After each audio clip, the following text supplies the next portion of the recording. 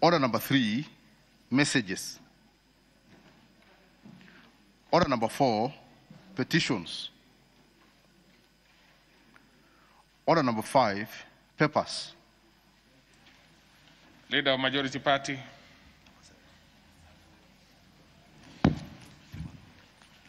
Thank you, Honorable Speaker. I beg to lay the following papers on the table of the House today, Thursday, February the 11th, 2021, in the morning sitting. Number 1, the reports of the Auditor General and financial statement in respect of the following institutions for the year ended 30th of June 2019 and the certificates therein. A, the National Government Constituencies Development Fund.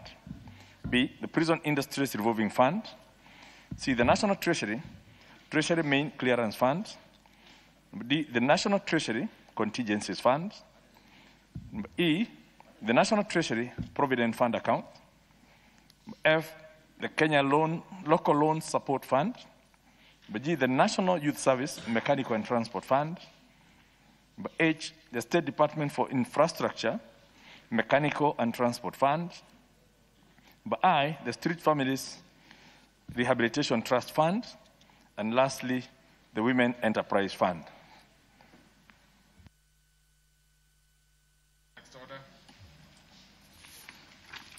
Order number 6, notices of motion.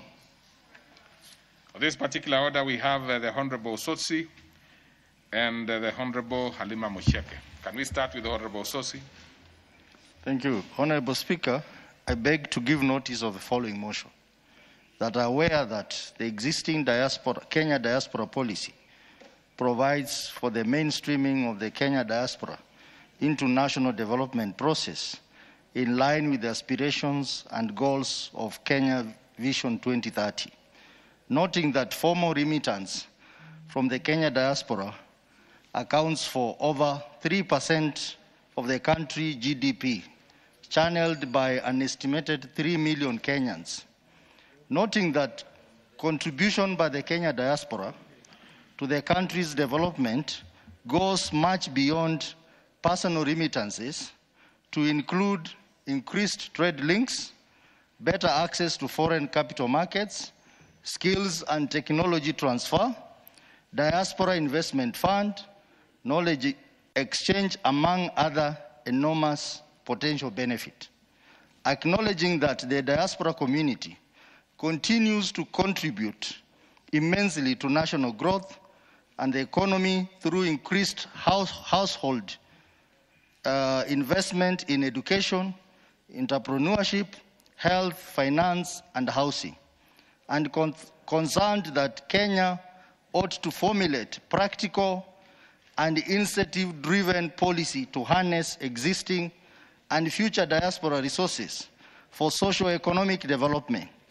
Cognizant that Kenya has an obligation to counter the challenges hindering diaspora contribution to national development.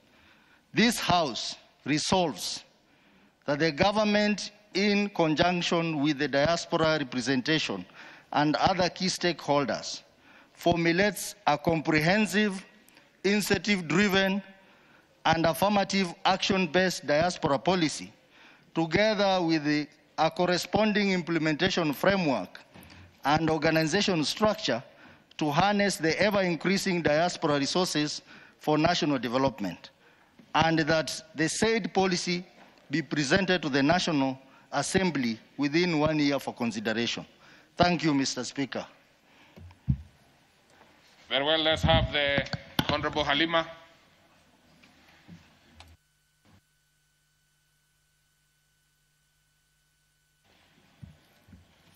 Thank you, Honorable Speaker.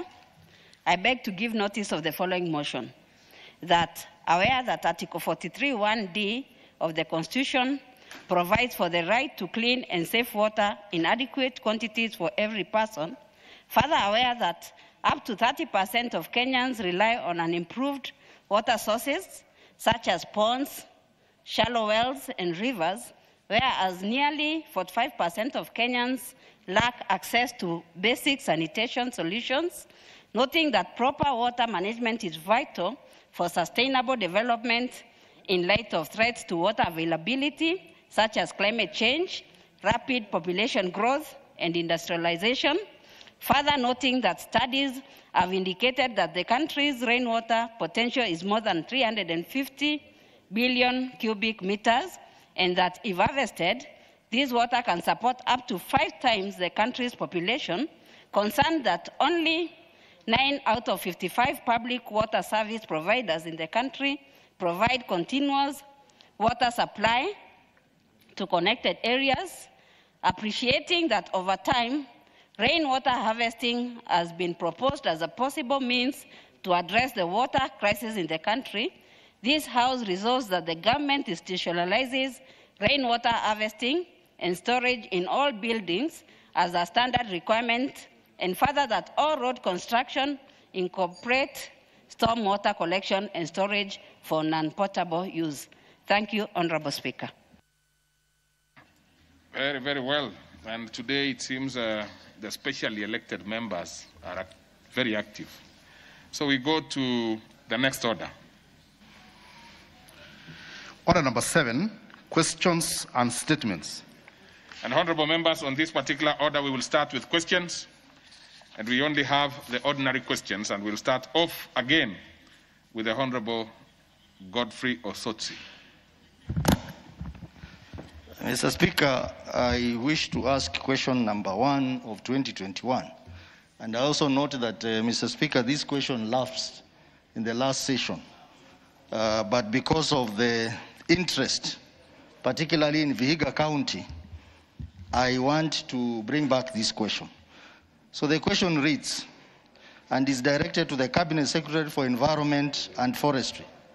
1, when will the government degazette the Shiru and Shaviringa settlement schemes in Kakamega Forest, which were set aside in 1988 as part of the government compensation to the residents of Mbale, Kegoye, Buganda, Vokoli, Mululu, among other villages in Vihiga County, for surrendering their ancestral land to pay way for setting up of government facilities, including the Vihiga District Headquarters, the Vihiga District Hospital, the Vihiga Police Headquarters and Prison, among other areas in Vihiga County. 2, is the Cabinet Secretary aware that some of the original landowners are yet to surrender the original title deed to facilitate transfer of the land to government, implying that some of the public facilities at Vihiga headquarters are lying on private land? 3, what steps has the ministry taken to fast-track the demarcation and the surveying of 134.8 hectares of settlement scheme boundaries, alteration of Kakamega forest boundaries, and the issuance of title deeds to the intended beneficiaries, considering that the absence of title deeds have been denied settlement schemes resident essential services such as healthcare, roads, electricity, among others. Mr. Speaker, allow me to say one thing about this, that even as I'm reading this question, we have an old man who cannot be buried for now over 3 months because he's one of the people affected by this problem. So I would wish the relevant CS to provide answers to this House as soon as possible. Thank you, Mr. Speaker. Okay. Now we can go to the member for Meru County, Honorable Bishop Kawira Mwangaza.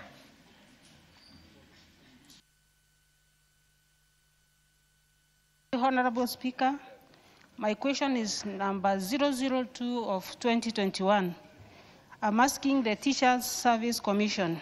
1, could the Commission provide a status report on the shortage of teachers in primary and secondary schools across the country, and further provide a list of schools in Meru County affected by the shortage? Number 2, what measures is the Commission putting in place to curb shortage of teachers in schools and ensure that learning is not interrupted by the said shortage? Thank you, Honorable Speaker.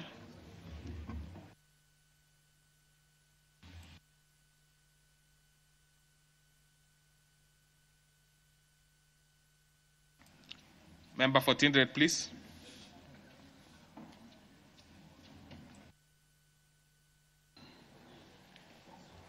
Thank you, Honorable Speaker. Honorable Speaker, I rise to ask question number 04 of 2021 to the Cabinet Secretary for Transport, Infrastructure, Housing, Urban Development and Public Works. 1. Could the Cabinet Secretary explain why the construction of Kopere Meteitei Timborwa Road is way behind its scheduled completion date time, and further state the timelines within which the bridges along the road will be completed? 2. What action has the government taken against public officers who supervised and certified the substandard works done on the road, which have been exemplified by numerous potholes that have led to accidents? 3. Could the ministry consider blacklisting the firm which carried the construction of the said road and deny any contracts in future on account of poor workmanship of the said road? I thank you, Honorable Speaker. Very well. So we go to the last question by the member for Butere, Honorable Tindi Mwale.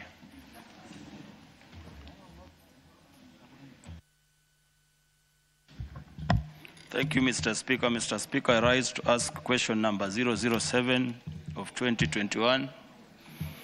And my question goes to the Cabinet Secretary in charge of Transport, Infrastructure, Housing and Urban Development and Public Works.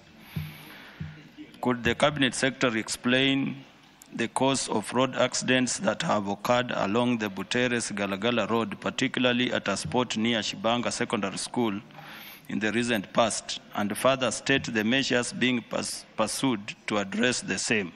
Thank you, Mr. Speaker.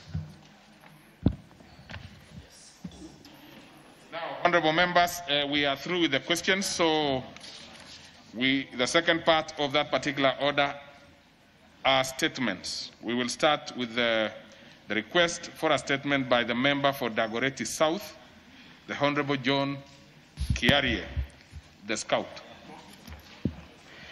Thank you very much, Mr. Speaker. And I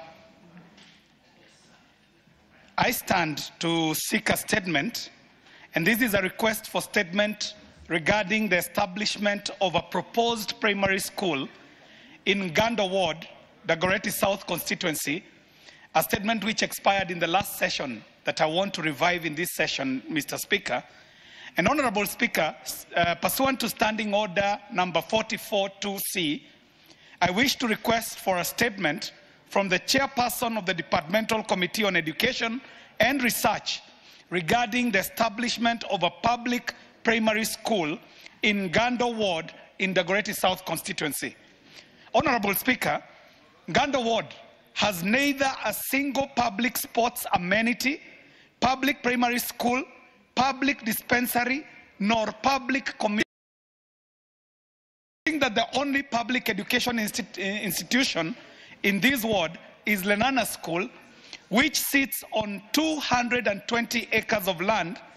The residents of Gando Ward, therefore, have over the years dependent on private learning institutions, some of which are either of questionable standards or unaffordable to the citizens. Honorable Speaker, you may recall that on September 23rd, 2019, classrooms in a private school by the name of Precious Talent Academy collapsed, killing 8 learners. Following this tragedy, the government, through the Cabinet Secretary for Education, undertook to set up a public primary school within the Lenana School compound in an arrangement that would see the Dagoretti South constituency and GCDF commit 10 million Kenya shillings and the Ministry of Education providing the rest of the money for the establishment of this school, which was to be ready for the January 2020 intake. Honorable Speaker, despite making numerous attempts to address the matter with the Ministry of Education, so as to obtain the requisite clearances for the construction of the new primary school, the Ministry of Education is yet to offer any administrative support and the promised funds required for the establishment of the said school. Honorable Speaker, it is on this account that I seek a statement from the chairperson of the Departmental Committee on Education and Research on the following. Could the chairperson give a statement on the status of the proposed Lenana Primary School, indicating, among other things, the commencement date for the construction? 2, what plans does the ministry have in place for construction, complete infrastructural development, and provision of adequate human resource for the said proposed new Lenana Primary School? And 3, Mr. Speaker, could the ministry give firm indications as to when this proposed school will be completed and state the timelines for the first intake of learners? I thank you, Honorable Speaker, and I signed these on the 22nd of January 2021. Thank you very much, Mr. Speaker. Thank you, Honorable Kiarie. And I would like to receive an indication from the Committee on Education, is it, that when they can be able to answer, to this statement. The reason why I'm asking that is because today we have got 3 statements and we have a handful of things that we need to do as a House. So I would rather, if there is anybody who wants to seek clarifications, we'll go to the committee. And that's why I would want the chairperson, Education, to give us an indication so that members can prepare. All right? Is she there, the deputy? Well, the leader of majority, of course, you can tell us something on that because you are the main link person. So what you will ask them to do this maybe within the next 2 weeks? Indeed, I'm aware that she had done a commitment this morning. Yes. And she told me to make any other taking. Okay. So within 2 weeks, okay, the matter will be sorted. Okay. So then we will go to the next one by the Honorable Olago Luoch, member for Kisumu Town. Is it Kisumu West or Kisumu Town West?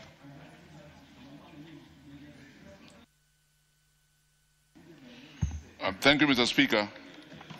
Mr. Speaker, like the request by Honorable Kiarie, this request was made towards the tail end of the 4th session, and it lapsed, so I've revived it in the early part of this session. It's a statement regarding illegal acquisition and reallocation of a parcel of land, number LR 332/182, in Maseno Township of Kisumu County. Honorable Speaker, pursuant to Standing Order number 44-2C, I wish to request for a statement from the Chairperson, Departmental Committee on Lands, regarding the illegal acquisition and reallocation of parcel number LR 332/182, belonging to the National Police Service, Administration Police, in Maseno Township, Kisumu County. Honorable Speaker, for the last 7 years since 2013 or so, there have been illegal acquisition of the said parcel of land belonging to the National Police Service. The said parcel of land has been partitioned and reallocated to private institutions and developers without the written approval from the National Police Service or the National Land Commission. New numbers have been illegally created out of the said parcel of land and further reallocated to individuals, companies, and other developers. Honorable Speaker, it is against this background that I seek a statement from the Chairperson, Departmental Committee on Lands, to address the following issues. 1, when was parcel number LR 332/182 in Maseno Township, Kisumu County, allocated to Administration Police for parade grounds? Number 2, under what circumstances was part of this parcel reallocated to private developers? The numbers of the new parcels created out of it, and the identities of the persons or institutions to whom the reallocation was done. Number 3, what steps are being taken by the ministry to ensure that the parcel of land reverts back to the National Police Service? And lastly, Mr. Speaker, what action is the ministry taking to secure all parcels of land in the country that have been allocated to the National Police Service to avoid any further irregular allocations and transfers in future anywhere else in the Republic? Thank you, Mr. Speaker. Very well. Now then we'll go to the next one by the Honorable Shakil Shabir. But before we do that, it's important also that we get some timelines. Do we have the chairperson, that is Committee on Lands? So the leader of majority again, we will burden you with the task of, unless we have the vice chair, we'll task you with the burden of also asking her, the chair, to respond within 2 weeks, to have a response. Okay, we go to the next one by Honorable Shakil Shabir. Yes, sir. Mr. Speaker, thank you very much. Honorable Speaker, sir, I have a request for the statement on the destruction of Kibos Mosque in Kisumu County. Honorable Speaker, pursuant to Standing Order number 44-2C, I wish to request a statement from the Chairman of the Department Committee on Administration and National Security on the recent demolition of Kibos Mosque in Kisumu East constituency. Honorable Speaker, on the night of Friday, 5th of February 2021, the government, through the Kenya Railways Corporation, destroyed an 83-year-old Masjid Jamia Mosque in Kibos, Kisumu, in a stark affront to the sanctity of the holy places of worship for Muslims, Christians, and other religions. Incidentally, the original mosque in its corrugated iron sheet structure was built by the East African Railways and Harbors in 1938 and has been regularly updated to its permanent structure that was demolished together with the homes of nearly 5,000 residents, mostly from the Nubian community.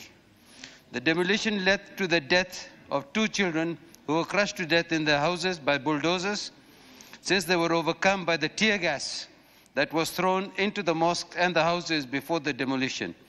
Their bodies were secretly removed by the authorities, and the parents have been threatened into silence. Honorable Speaker, Article 43(1)(b) of the Constitution gives every person the fundamental right to accessible and adequate housing, while at the same time, Kenya is a signatory to the United Nations Convention on Eviction, which requires evictions to be done in a humane manner, in daytime, and with adequate notice. Honorable Speaker, it is on account of these demolitions, impunity, and the disregard for human and religious rights that I seek a statement from the Departmental Committee on Administration and National Security on the following. 1.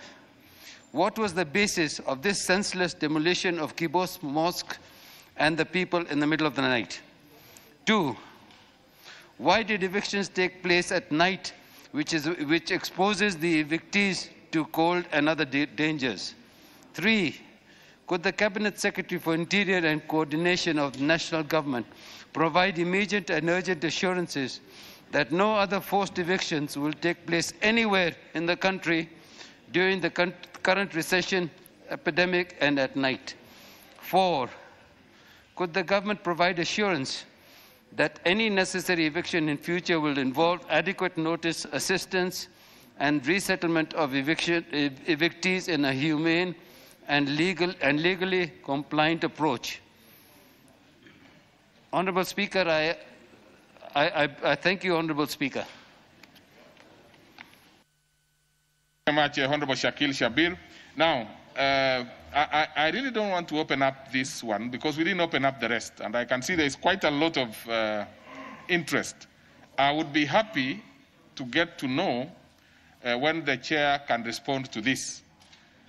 Maybe the only person I would allow is Honorable Olago Oluoch for just one reason.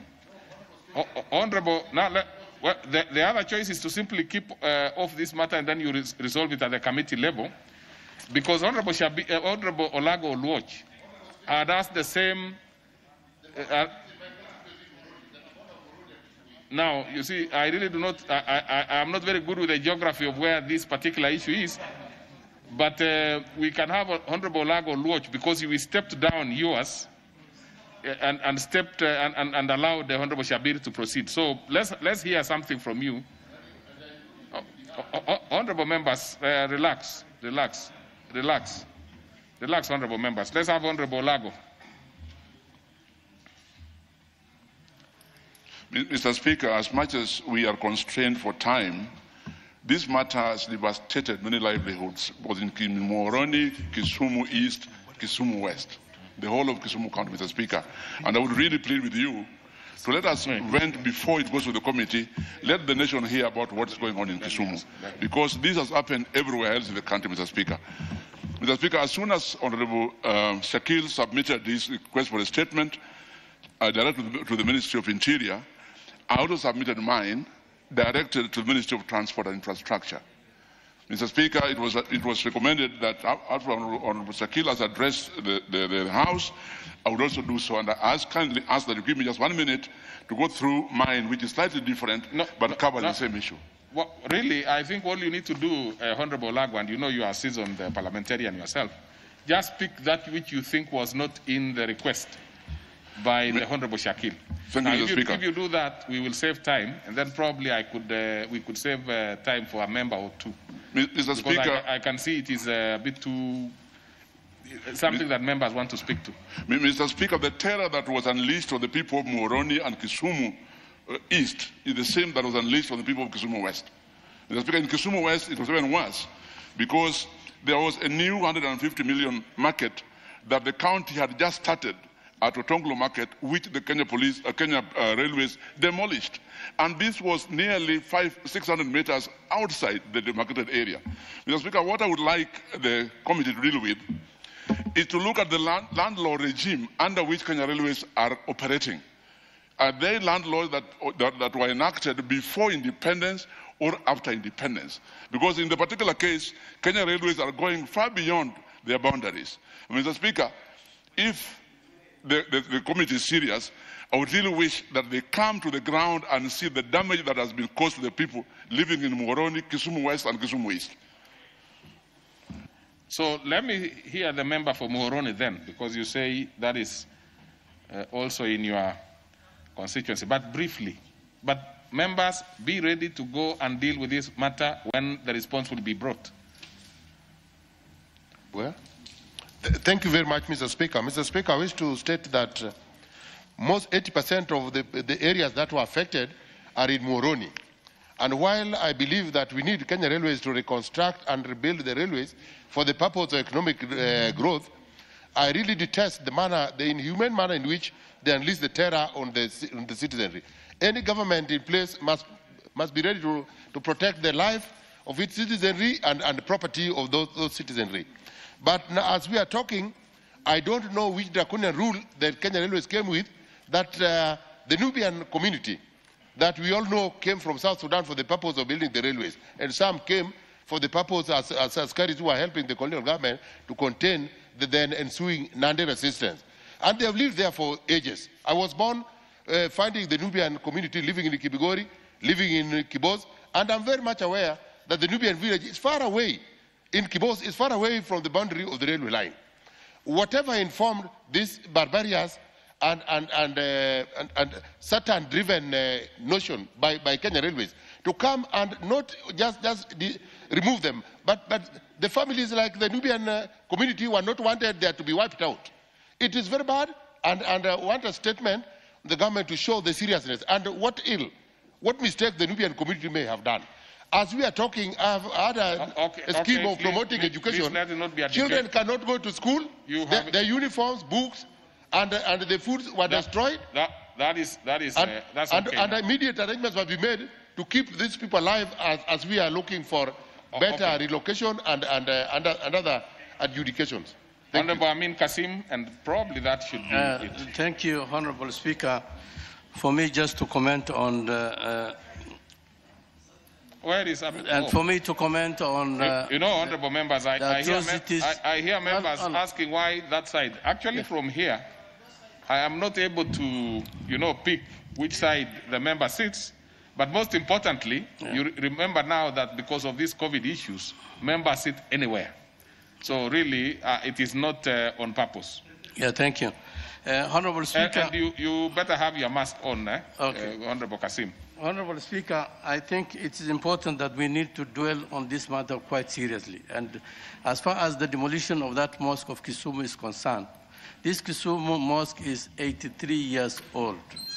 And the Nubi community that settled in that region they came with, and the marginalized community for that matter, those in Nairobi and those in so many other places in Nairobi, in other parts of the country, have settled to support the construction of the Kenya railways. And the fact that they were Muslims, they found it necessary to erect a place of worship. So the wanton destruction of that mosque, which is literally 83 years old, I find it is unconstitutional, is contravening the freedom of worship which is enshrined in the Constitution. So I will say that the Minister for Interior, C.S. Matiang'i, should literally be responsible. Okay, so honorable members, I think this we can leave it at that. Which side now? I can't see which side you are talking about. Now we will leave it there, honorable members. We will leave it there. I mean, it is, so we will send it to the Departmental Committee on Transport. And the committee chair should be able to tell us how quick he can respond to this, because it is actually extremely urgent. So the chair transport was in, and I saw him. Now,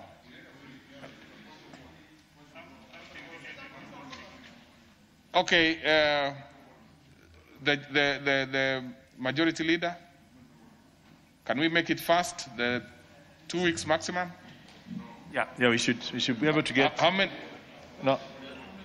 Let's work on the 2 weeks. 2 weeks. Yeah. Because also, I think we also need to give it sufficient time for all the details. But what is your point of order, Honorable Kaluma? What's your point of order? Mr. Speaker, I oblige to your direction that the matter goes to transport.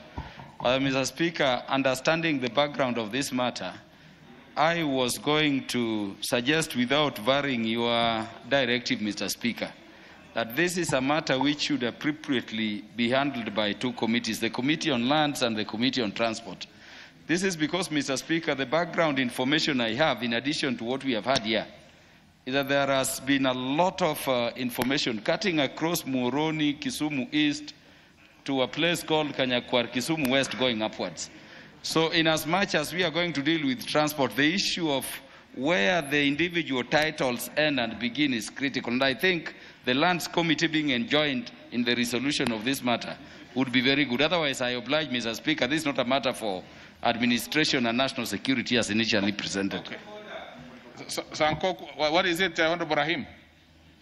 What is your point of order? Chair, I think Honorable Shakil has asked the Security Committee to look into it because of the violations of human rights and violations of the mosque which was broken. So you have directed it goes to transport, but Honorable Shakil has asked it for from the internal security elements. So okay. I want your direction, please. Okay. The mosque should be rebuilt. I am trying to look at that and see. So,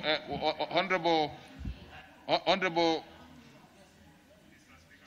the nominee 001, is it on the committee that you would be happy to have it?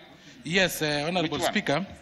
I'd also like to request that such a matter be dealt with maybe several ministries, because there are two persons with disability who are tear gas in that particular mosque in that particular area. So if the committee... Now with that, I'm sure you are introducing now the Committee on Social... Labor and Social Welfare. That is what I'm coming to. And actually, so that we can protect persons with disability, because there is an orchestrated move to sacrifice them. We have lost them, several of them, in the recent 2 weeks. So as Kenyans, we really need that matter dealt. So I think the Interior, together with the Transport Committee and the Labour Committee, can be cooperated so that they can... You know what the members are saying basically is you are almost suggesting now that it should be dealt with as a house. But I thought the statement would still come to the house. Because the issue is we just are looking for the lead committee. Once we have the lead committee in place, and looking at Kenya Railways, it is under the Committee on Transport. Yes. The rest of the issues can be canvassed around that part. Whether there are issues to do with human rights, whether there are issues to do with people with disability, Where there are issues to do with land, like Honorable Kaluma had suggested, I think those ones we can have a lead committee who can get an opportunity to invite. And you know they have the power to invite every other person. So really, it shouldn't be so much Then about... we can go to transport the committee. Let's have it... Honorable Lago, what is it? Yes, Honorable Lago. Mr. Speaker, I defer to your ruling on this, but I humbly request you, Mr. Speaker, that you make an additional directive on this matter in view of the interest that it has attracted and the fact that this is not just happening in Kisumu County. It has happened in other counties. It will happen in other counties as the railways revamp their system. Mr. Speaker, I humbly request you to make a further directive that instead of inviting the other committees, the Committee on Lands, Security and Transport be enjoined to look at this matter jointly, not one to be invited, jointly, Mr. Speaker. I am having a problem with that, but let's have Honorable Pukose, then we close it. I mean, we can't, please, let us. Yes, Honorable Pukose. Thank you, Honorable Speaker, sir. I just wanted to add on what, just on the same line with what Honorable Olako Luocha said, Honorable Speaker, that you give further directions because, Honorable Speaker, unfortunately, this eviction has happened even in Kitale, where businessmen have woken up in the morning and found all their livelihoods has been destroyed. Yet we know that Kenya Railways is not going to put up the railway line immediately. It's going to take time. Why did the government decide that to destroy people's livelihood just in one night and leave these people disadvantaged? Okay. So now, I think it's important that we have further directions, Honorable Speaker. Just a request to your office. With the last intervention by the Honorable Pukose, I'm now more convinced that actually we should allow... No more. I am convinced that we need one lead committee and the rest can be enjoined by virtue of the committee calling information from other departments. Because now you realize we are talking about a national dimension. And the national dimension can only be taken care of by the Committee on Transport. Because in other areas probably there are no issues of human rights. In other areas probably the social aspect of it, like disability, is not affecting them. So the best thing is for us to have that one. If the statement is brought and we are not satisfied, we will make further orders to make sure that members get the sufficient information that they want. Please, let's stop it there and let's go to the next order.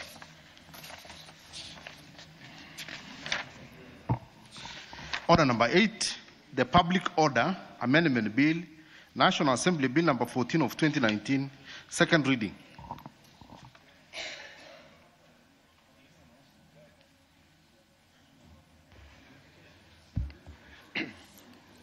Thank you.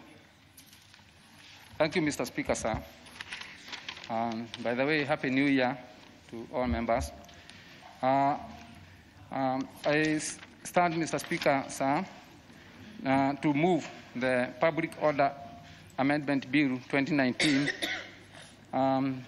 which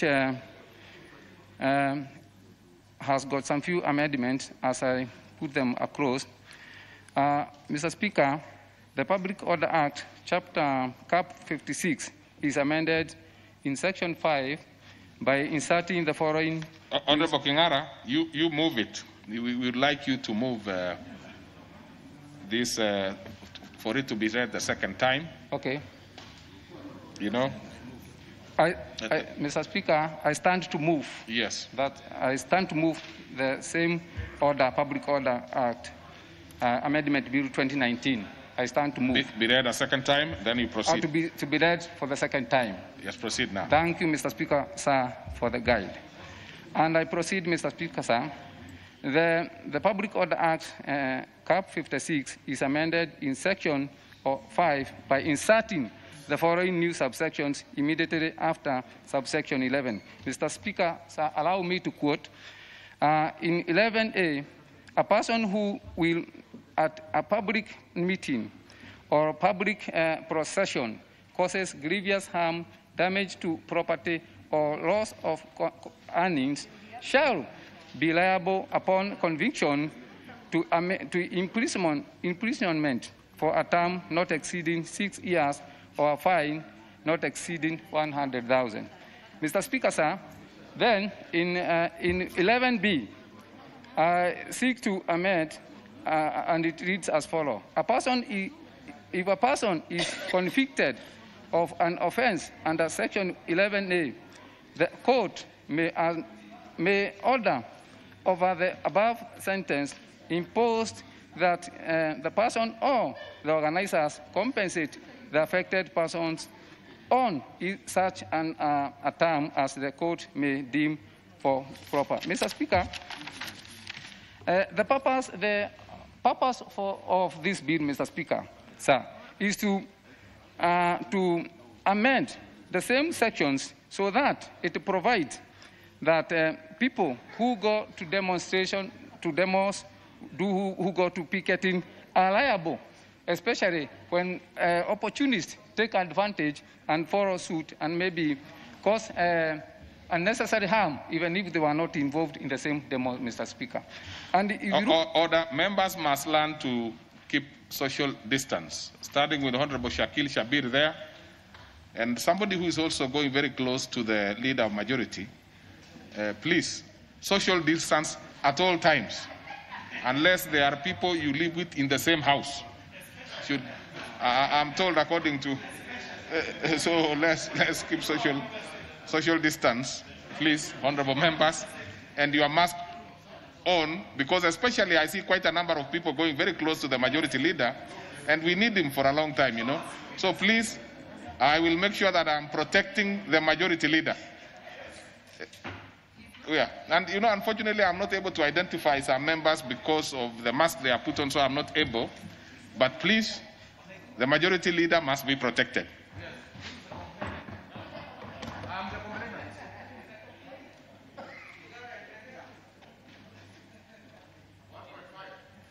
Okay. Thank you, Mr. Speaker, for that intervention. It is important that we know that we are in COVID alas, and you are very right, Mr. Speaker, sir. We need our lives and our fellow people's lives. Mr. Speaker, I want to put it across that this bill does not concern county government matter, so it can be a document of this House. And it is also good to note that, Mr. Speaker, sir, this is a money bill as per the purpose of the bill. Mr. Speaker,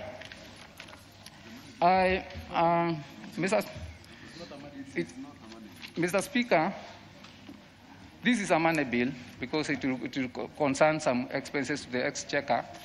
That's what maybe I meant, but I stand to be guided. Mr. Speaker, I took some note and maybe try to reflect back where we have come from, especially for freedom of expression and freedom of light. And I would be doing harm if I would not recognize the foreign, Mr. Speaker, who have made us come this far, because history is beautiful. I can recall Jaramogi Odinga, Honorable Jaramogi Oginga, Martin Skuku, Honorable Martin Skuku, Honorable Karaito Murungi, Honorable James Olengo, Honorable Kenneth Matiba, and Honorable Paul Maite, Honorable Laila Odinga, Honorable Dr. Mukisa Kitui, and not even forgetting Honorable Wagal Limadai on environment. Remember, these people sat and tried. Muturi Kegano, I have remembered, it's only that you are not put in the record here. Honorable Speaker, these people fought for the right of this country, and it is mentioned that Kenya Constitution is in the league of South Africa, where it fought even to remove apartheid. But, Mr. Speaker, there are some few areas where we need to strengthen, especially recognizing Chapter 4 of Act 27, Act 2017-324 of the Constitution, which talk of equity and freedom of demonstration and picketing, where women, youth, and people with disability are supposed to be given an opportunity to survive or to conduct their business as healthy people are demonstrating. Mr. Speaker, some people just ignore it. And Mr. Speaker, if you look at Article 37 of the Constitution, it grants every person, and I quote once again, Mr. Speaker, the right of peaceably and armed to assemble, demonstrate, picket, and present petition to public authorities. Mr. Speaker, this means that when you want to picket, when you want to demonstrate, you should give room for others, and you should not. Your picketing and demonstration, Mr. Speaker, should not affect other people.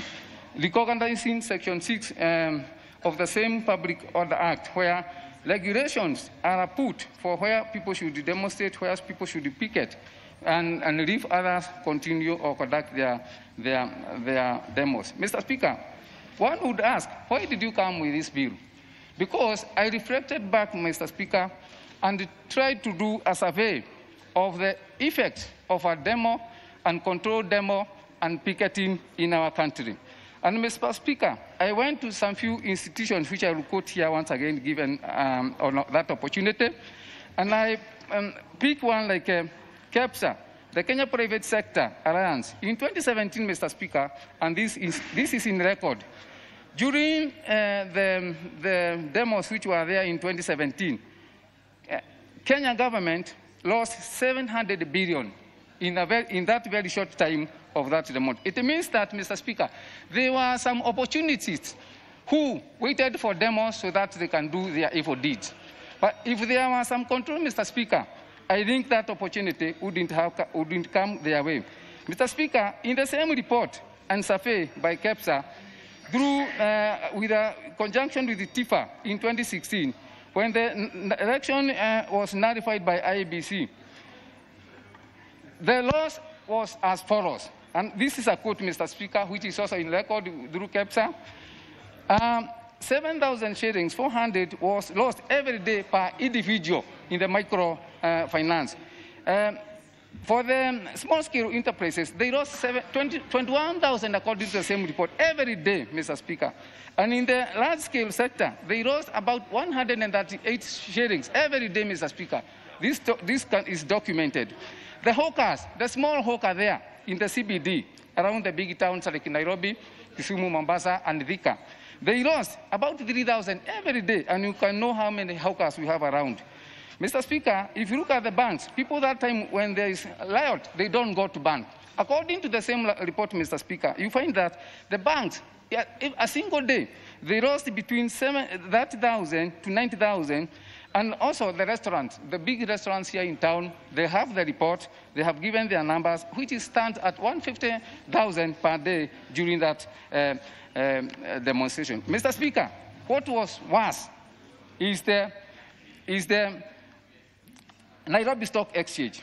When the people stayed at home, especially foreign investors who gave what I call wait and see, the Kenyan government or the entrepreneurs in this country lost 50 billion that single day.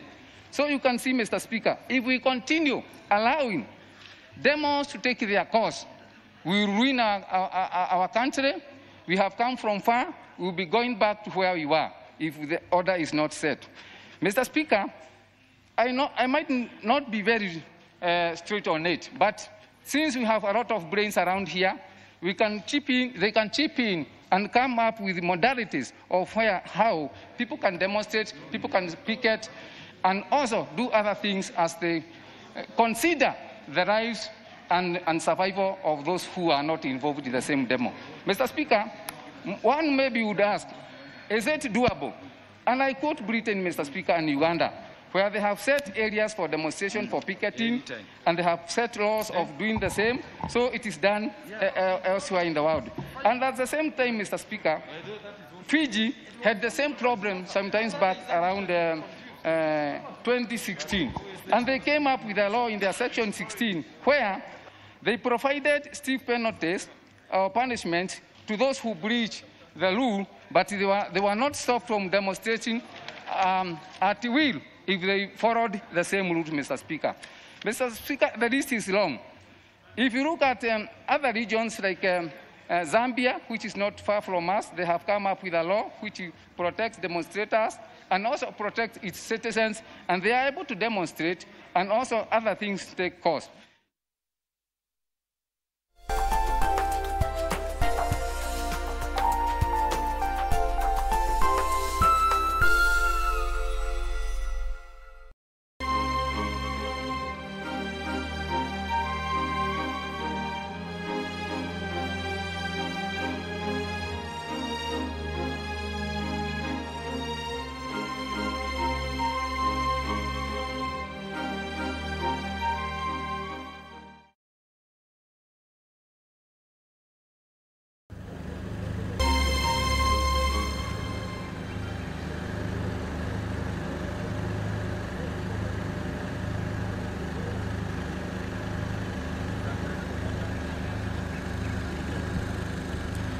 very good morning to you. Thank you so much for keeping it KBC Channel 1.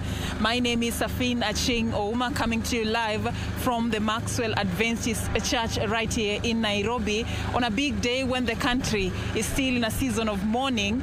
Mourning former Cabinet Secretary Simeon Nyachae, who is remembered as a great nationalist who gave himself for this particular country, served in various senior governmental positions to shape the history of this particular country. He was born in the year 1932 at Nyachae village in the then Nyaribari location. His father, actually what many say, he got his leadership skills at a tender age. His father actually served in the colonial administration as a senior chief, the late Musa Nyadusi, and also the mother Pauline Bosibori Nyadusi. Nyachae today, as he is being celebrated, he died just moments into the month of February at the age of 88 when he was just about to turn 89 years. He was born on February 6th, and of course he has served not just in the civil service but also in the political space. A lot is remembered about this great man, who many describe as a man of many firsts. He went ahead to break history and did so many things as a young man, and also elevating himself from a low level in leadership to senior positions in government. He was a champion for the poor and the needy in the society. In as much as he was a strict person, anytime there was a call for him to give, he was a giver to the people who were bereaved. He was a giver to students who needed his support for school fees and the like.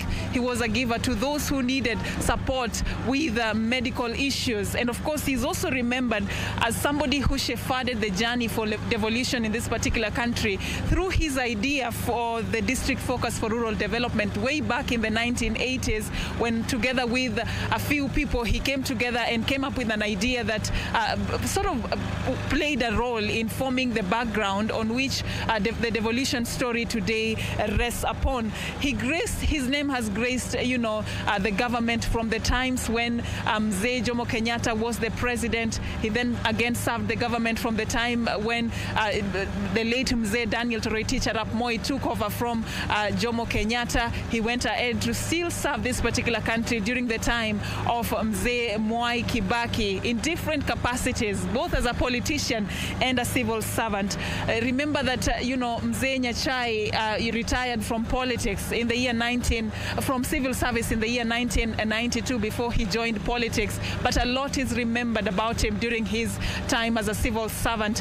He joined at a young age. Remember, his father was a senior chief in the colonial administration, and it is through the influence of Mzee Nyadusi that Simeon Nyachae earned himself a position as a district officer in Kisii before he was moved to Machakos. He then went ahead to be transferred to Nyandarua, now Nyandarua County, where he served in a position still similar as a district officer.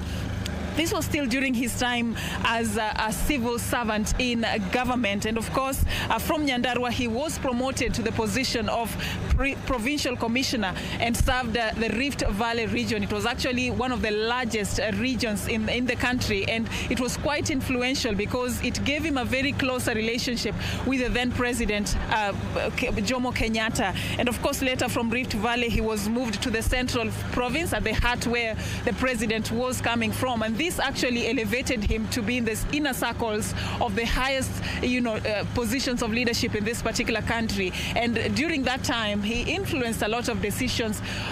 Perhaps one of the things that Nyachae is remembered for is the fact that in as much as during that particular time, serving in government and being a civil servant, you're required to observe protocol and have a certain way of doing things, he was a man who spoke his mind and stood his ground with his decisions, and he could actually challenge what he thought was unwise, a direction or a decision that was unwise by the government. He was not afraid, despite the fact that he was part of the government, he was not afraid to speak his mind, and he stood his ground whenever he felt that something went against what he believed. So that actually earned him a soft spot, throughout, his term as he served in government as a civil servant.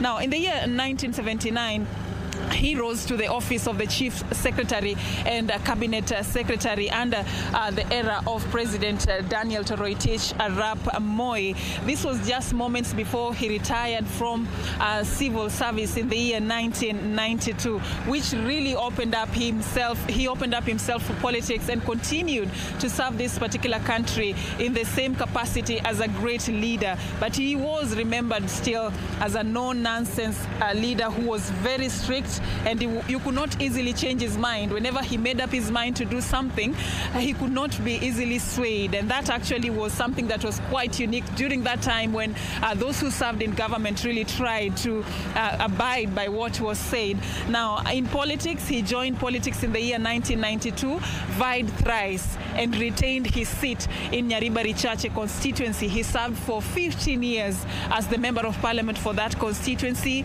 And of course, he went ahead. During that time, members of Parliament were given a chance to also serve as cabinet ministers, now known as the cabinet secretaries. So Nyachae had the privilege to serve the government during his time in politics, also in the ministries of agriculture, the Ministry of Water, the Ministry of Roads. He also, had a time to serve as in the Ministry of Energy, and of course also in the Ministry of Finance.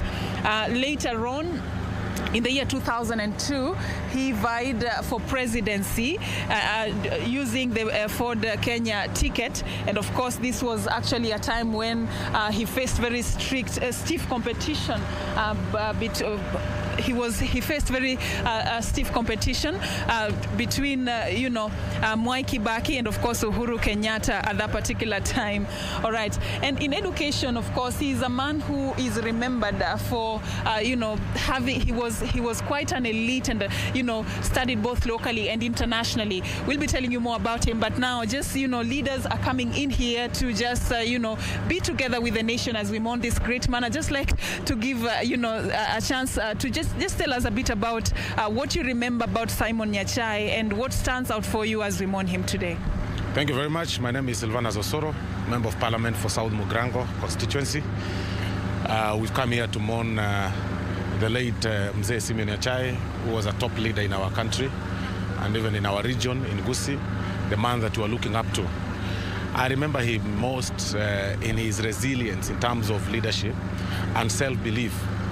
That amidst the challenges that we had in 2002, he still came out to fight to be the president of this republic.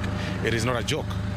And, he was able to unify the region of Gusii, and today we've lost a hero, a person that we looked up to, a person that when we were growing, that we really wanted to emulate and become like him. And that's why today we are here. Many say that he played a very big role in nurturing the young people, the young leaders, and even, just playing a role in ensuring that the culture of the Gusii community is maintained. Probably you can tell us a bit about some of the things that he did that act as a landmark for you. I completely agree with him. I mean, I share sentiment with those who say that, because I am one living example of a person that he nurtured. As a person who used to pay school fees for the vulnerables, and hold meetings with young people like myself, tell them that you're the leaders of tomorrow when we exit stage. And, he really tried to open space for every person to feel, the leadership. And those who say that truly it was a person that nurtured other people are not wrong. And that is why today we are here. That's why I'm a member of parliament, because of his spirit. We learned a lot of things from him, especially the fighting spirit that he had. And that is why we are fighting too. Yes. Right. If you were to just look at some of the issues that are happening in the country today, if he was alive, what do you think he would actually be very passionate about? If Mzee Nyachae was alive and younger than he was, or if these years were taken back to the 2000s and 1992s, trust me, the political dimension of this country could have changed. For me, it was the Nyanza region or Western region kingpin. And the truth of the matter is, he was alive. Many of the wars that you are seeing around the leadership in this country in terms of debates of constitutional change, it would have heard our voices as Gusii. Because as at now, we lack a common language in terms of constitutional amendment changes that are being proposed. We are so much divided. I mean, every person is taking their sides because we do not have a regional leader that you can look up to. So clearly, the political dimension of this country could have changed if he was alive today. Yes. What is it that you, as a leader representing the region, you are going to ensure that in his memory, actually you instill as young leaders, as upcoming leaders in the region? It took a lot of time and age and experience for Nyachae to get to where he got to before he passed on. At 88, and of course in my early 30s, clearly I have a long way to go. But he started his career in the same age that we are in leadership. And there is a possibility that in the next coming years, we'll also get there. We're looking up to a stage whereby we can be able to grow progressively and also be able to sit on the national table of our politics. And that is what we are focusing on as we emulate Mzee, the late Nyachae. All right, we'll allow you time to just join the rest of the mourners. Thank you so much. That's Mheshimiwa Silvanus Osoro talking to us about what he remembers about the late Simeon Nyachae. As a young leader from the region, from the political backyard of the late Mzee Simeon Nyachae, he says Nyachae played a pivotal role in shaping the destiny and the future of young upcoming leaders in the region. He actually mentored some of them. He says he's a member of parliament today, courtesy of the mentorship that he got from Mzee Nyachae. And of course, Nyachae is remembered as somebody who did not just consider his nuclear family his family. He actually considered the entire Gusii community his family. He was very passionate about culture.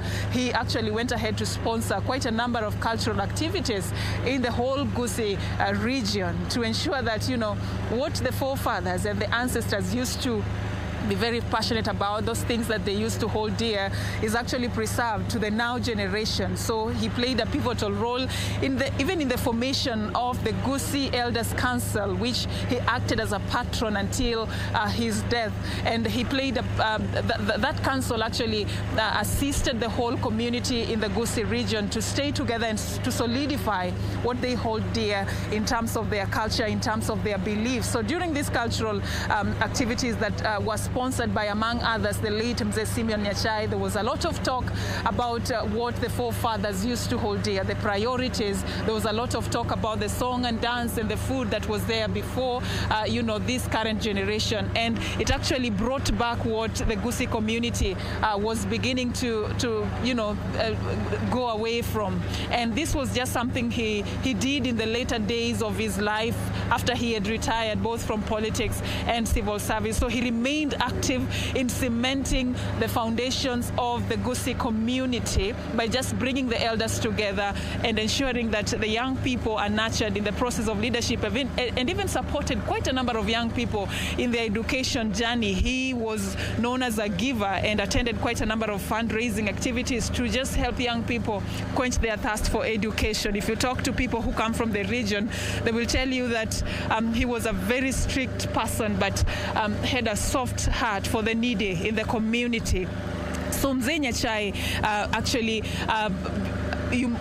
people may see him as somebody who joined government at a very early age, but that did not come before he actually took time to solidify his education. In the year 1942, he joined Nyachae Adventist School for his primary education. Before later he was transferred to, he actually graduated, not transferred, to Kereri Intermediate School. Something interesting about his primary days, however, I came to learn, was the fact that Nyachae would walk several kilometers to school. It was not near where they used to live, so he could walk several kilometers to school. So courtesy of that, they could not come back daily. So he, together with some of his close relatives and classmates, used to live at a place, a relative's home near the school, the primary school, Nyachae Adventist School, from Monday to Friday before they could make it back home on Saturday. And that went on and on for a better part of his primary school days. So you can imagine all those kilometers just to go quench your thirst for education. Later he graduated to join Kereri Intermediate School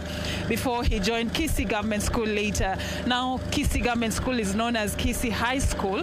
Those of you who know Kisii High School is an alumni of that particular school. Then it was known as Kisii Government School. So Nyachae later joined Kamagambo Adventist College to train as a teacher by profession, and that was just during his days when he was pursuing education locally in the country. He's also educated internationally, because the year 1957 he went to the United Kingdom. Remember, his father was a senior chief in the colonial administration and had very many privileges. During that time, very few families could afford to take their children to school. But Nyachae, by the virtue that his father was a very powerful man in the community, had the privilege to learn and even go abroad for education. So he went to United Kingdom to study public administration. This was at Torquay College before he briefly came back to the country and worked as an African Assistant Administrative Officer in Ukwala. Ukwala is in Siaya County. So this was after he had left the UK to study public administration. So after his brief employment at African Assistant Administration as an African Assistant Administrative Officer, Nyachae quit, and actually many would be surprised to realize this. He worked briefly for the Kenya Breweries Limited, but this was just a brief stint because his father was very strict. Remember, his father was serving in government, and actually one of his desires, the desires of Mzee Nyandusi, was that Nyachae, also as one of his favorite sons, takes up his legacy to continue serving in government. So he was not very comfortable with the fact that Nyachae was working outside government. So during his time at the Kenya Breweries, his father influenced his return to government service, and actually he was compelled to go back to work for the government, and he was posted as a district officer in Machakos before he was moved to Makueni County. So this actually shaped part of his journey back into civil service, and from being a district officer, he later became a provincial commissioner, one of the youngest during that particular time. Nyachae was a family man. He's remembered as somebody who really created time for his family. In as far as he was traveling from one part of the country to the other, being close with the presidents at that particular time, and being in charge of very many government activities at that particular time, he was a very busy man, traversing different parts of the country, organizing events, public functions and all that. But he created time for his family. His family, actually celebrate him for somebody who was close to what was priority for the family. The education, he could check the reports of each and every child.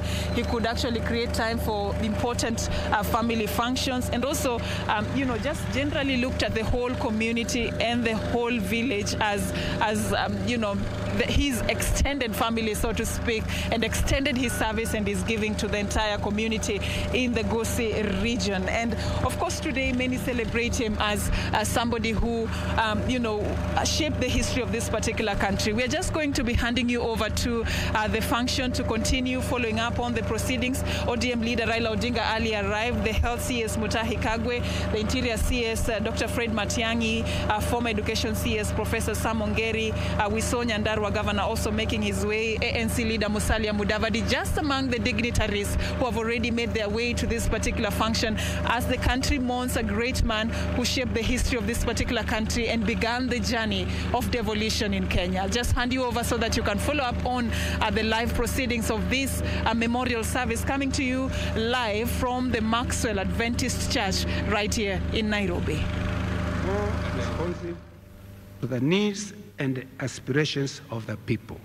Thus, the Kenya government became the first country in Africa to establish a better consultative relationship with the people it served. Nyachae's astute leadership as head of civil service gave him accolades far and wide. In 1991 book, African Success for Managers of Kenya's Rural Development, David Leonard illustrated the way public policy was made and implemented in Kenya by focusing on 4 public officials with a great impact on rural development. These included Simeon Nyachae as Chief Secretary and head of the Civil Service, Harris Mule, the then Permanent Secretary, Minister of Finance and Planning, Charles Karanja, General Manager of the Kenya Tea Development Authority, and Ismail Murithi, the head of the Veterinary Services. As head of the Civil Service, he protected civil servants and government revenues from misuse. For example, he stopped many unnecessary approvals for duty exemptions on luxury vehicles. Nyachae's forward-thinking helped the government to reduce parastatal expenditure by introducing the blue number plates to identify public servants and avoid misuse of public resources. The intervention saved the country millions of shillings. Politics. Nyachae officially joined politics in 1992 and served as member for parliament for Nyachae for 15 years. He had the opportunity to serve as a minister in the ministries of agriculture, water, roads, energy, and finance. In 1998, he was appointed Minister for Finance and served for 14 months. He endeavored to revive the struggling economy. However, following a cabinet reshuffle and the reassignment to a new ministry, Nyachae chose to resign and focus on his role as Member of Parliament. In the year 2002, he contested the presidency on a Ford People ticket and came third after Mwai Kibaki and Uhuru Kenyatta. At the time, he told Grace, "I know that I won't win this presidency, but nevertheless, I'll proceed to offer my candidature out of principle." His party won 16 seats in parliament, which included all the seats in Gusii, and in 2004, President Mwai Kibaki invited him to join a government of national unity. He first served as Minister for Energy and later as Minister for Roads and Public Works. In 2007, he retired from politics in order to spend more time with his family and business ventures. Throughout his career as a civil servant and a politician, Simeon Nyachae was awarded several accolades, including the Order of the Burning Spear and the Order of the Golden Heart. Business. As stated earlier, Nyachae was prudent with his became successful in his businesses while in active service. His first business was a tea kiosk, which he co-owned with his cousin Magara Ondera in Nyanturango Market. Around that time, he started a bakery making 16 loaves of bread using firewood and distributing it himself on a bicycle after his day job as a revenue clerk. He still has interest in bakery in Kisii to date. At the same time, he started a posho mill at Nyanturango Market, then ventured into growing pyrethrum and maize at his farm in Manaret Scheme in Sotik. As a small farm producer, he would personally plow using a tractor from 3 p.m. to 7 p.m., while Mwangi, his first tractor driver, did the morning shift. Later, he farmed sugarcane at Sogor on the boundary of Kisumu and Nandi counties. While PC in the Rift Valley, he started farming in Mount Narok and parts of Narok County, and he became one of the largest wheat farmers in the country. His friend James Mathenge remembers Nyachae as a person who used his 24 hours a day prudently because he was always at work early, put in his 8 hours, then rushed to his farm, and could put in another 3 to 4 hours before it was dark. In most cases, he would drive the tractor himself, Mathenge recalls. The success in farming inspired the development of flour milling enterprises in Nakuru, Nairobi, Kisumu, and even Mombasa, and all of which he owned in association with business partners. Nyachae diversified his farming businesses into banking, real estate, and insurance. Due to his farming activity, Nyachae was appointed as chairman of the then Wheat Board of Kenya and the National Cereals and Produce Board. He also sat in the board of the then Egerton Agricultural College. In his retirement, he managed his expansive business empire from Nairobi. In the year 2012, he was diagnosed with cancer and received multiple treatments both in the UK and in Kenya. He continued to face health challenges with good grace and courage. Discipline, duty, decency, reliability, efficiency, honor, dignity, respect.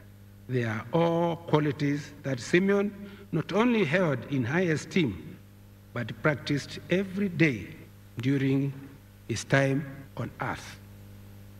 Mzee Simeon Nyachae has gone to rest. He leaves many of us with the pain of his departure, with the memories he gave, the good he did, the dream he kept alive. Mzee Nyachae is preceded by the late Mzee Nyandusi, the late Mama Bosibori, the late Oiruria, the late Esther Nyamboke Nyachae, the late Drasila Kerubo Nyachae, and is survived by Mother Mango Nyachae and Grace Wamuyu Nyachae, several children, grandchildren, and great-grandchildren. May the Almighty God rest the soul of this great son of Kenya in eternal peace. Amen.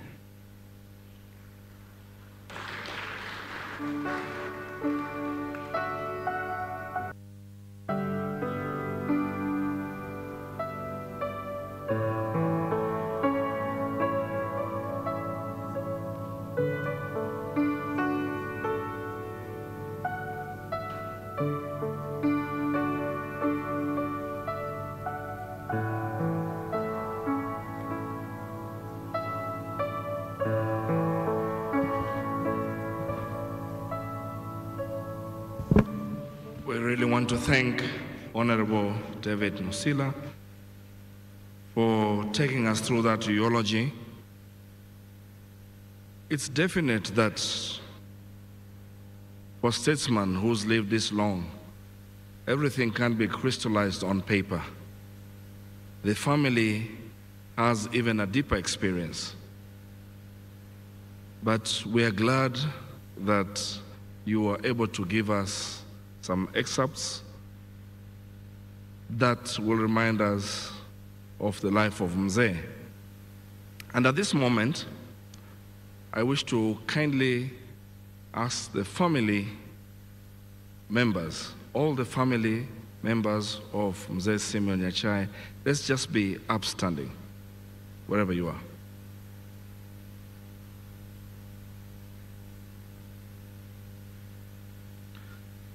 If possible, you could just turn around. If possible, those who can turn, let's just face the congregation.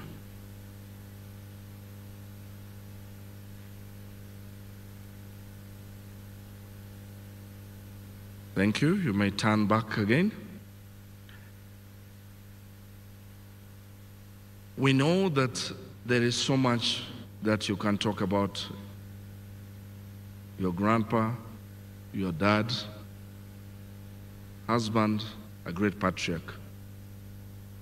But we're delighted that a few of you will come here and represent you in giving tributes, and subsequently we shall hand over to the state also for them to also give their tributes. Pia mbona sana, please komoranche ikaransa. Please be seated. To start us off from the family tributes, we're going to have Sam Nyachae, subsequently followed by Mary Nyachae, and then have David Nyachae, and then have Chief Ayako, followed by Ronnie Ogeto, and then followed by Chief Ayako Nyachae, and finally by Pauline Nyachae. And if Charles, there's an amendment, yes?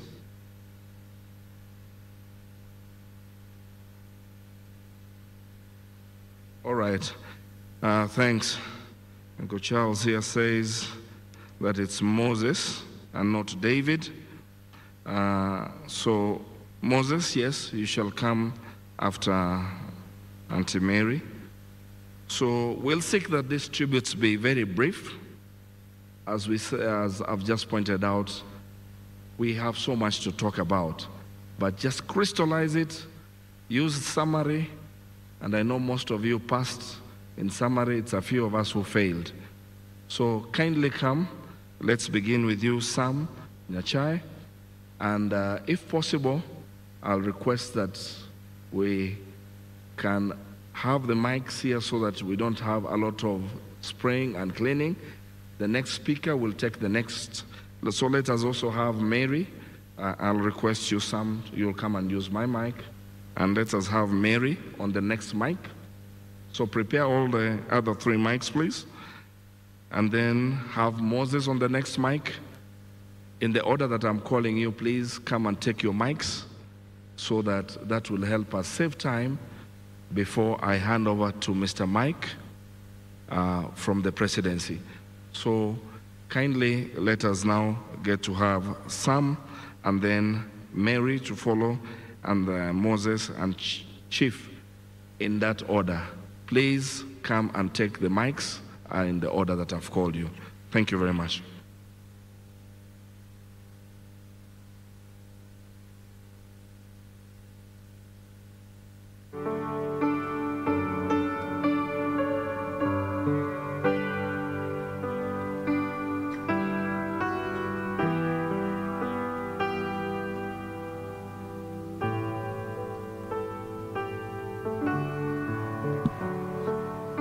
Morning, church.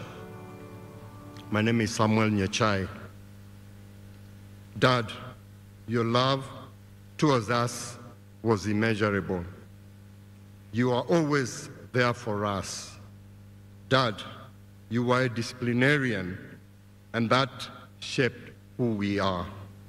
Dad, family was always and always came first.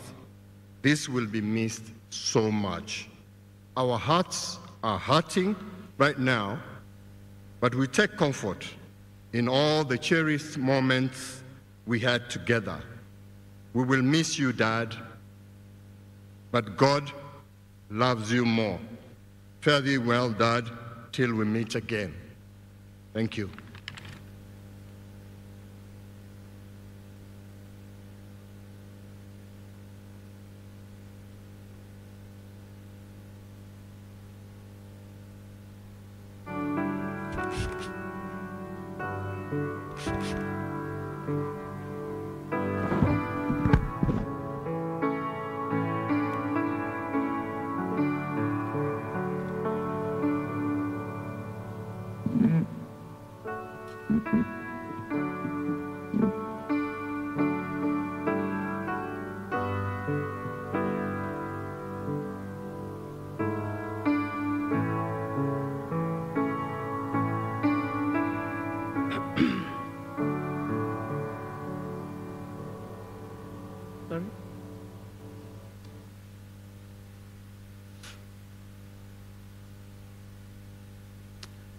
To our departed father, I never imagined that one day I would be standing here paying a tribute to you. Today, I just want to say thank you for all your love, unconditional love. Thank you for your support. Thank you for your tolerance. Thank you for your discipline. Thank you for all the good qualities that you instilled in us.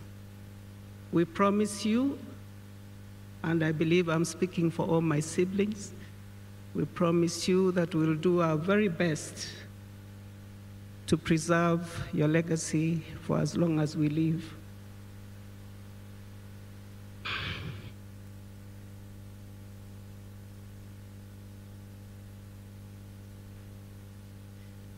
May God give you peace, eternal peace and rest till we meet again.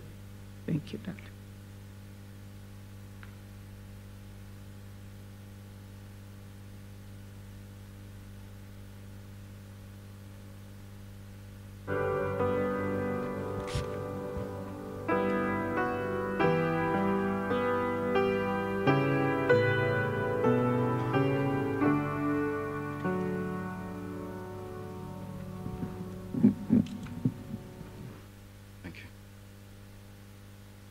Morning, ladies and gentlemen.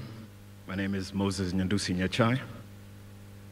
In a moment of inspiration or possibly madness, I decided to try and collect my thoughts and put them in a form of a poem, which I'm going to read through. I should add in advance that I'm an accountant by profession, so any literature critics out there, please just cut me some slack.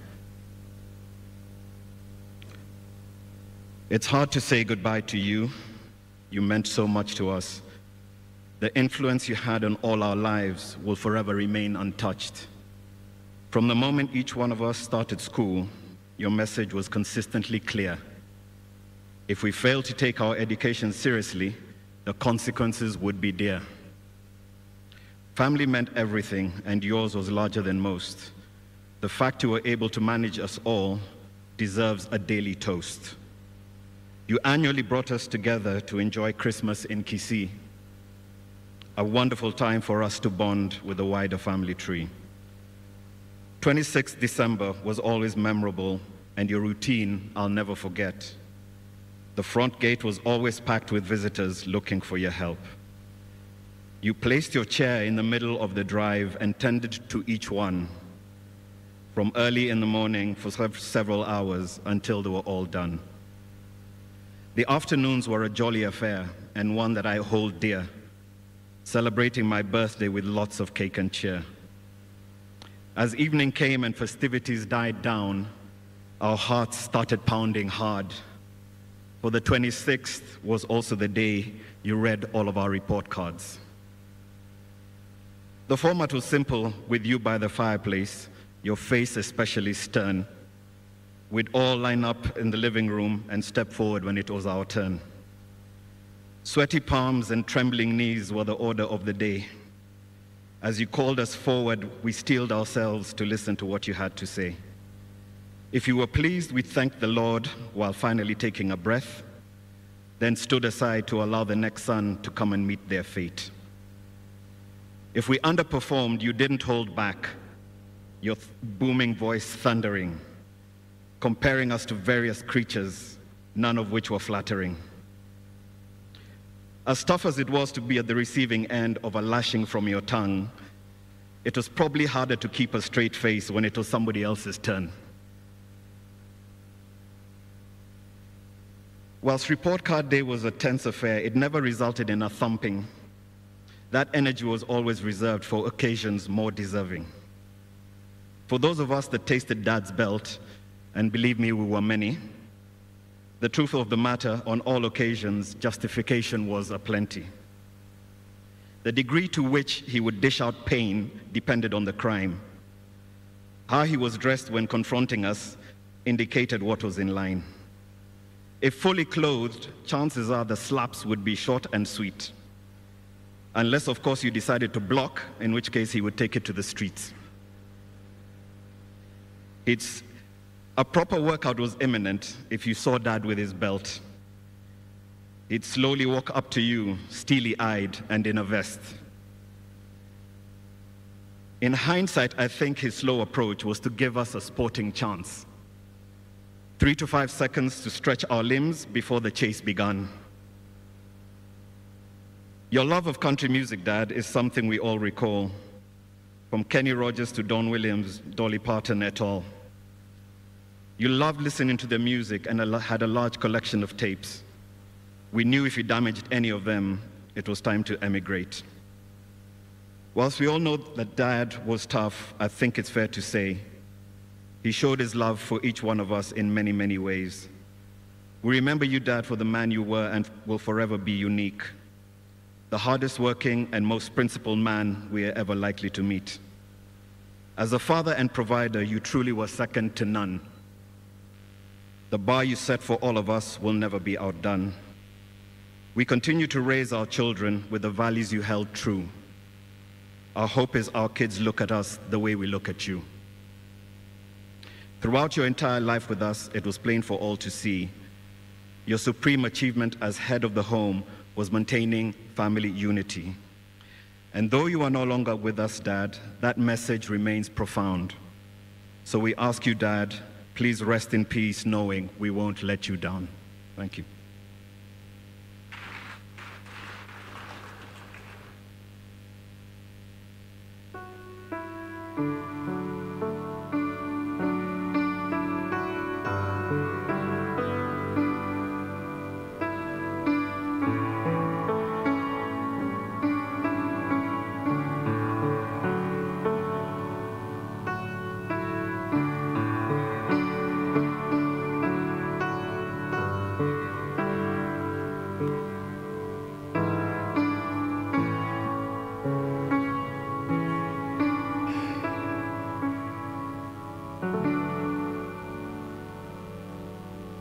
Before I can begin this tribute, I first have to say hi, Dad.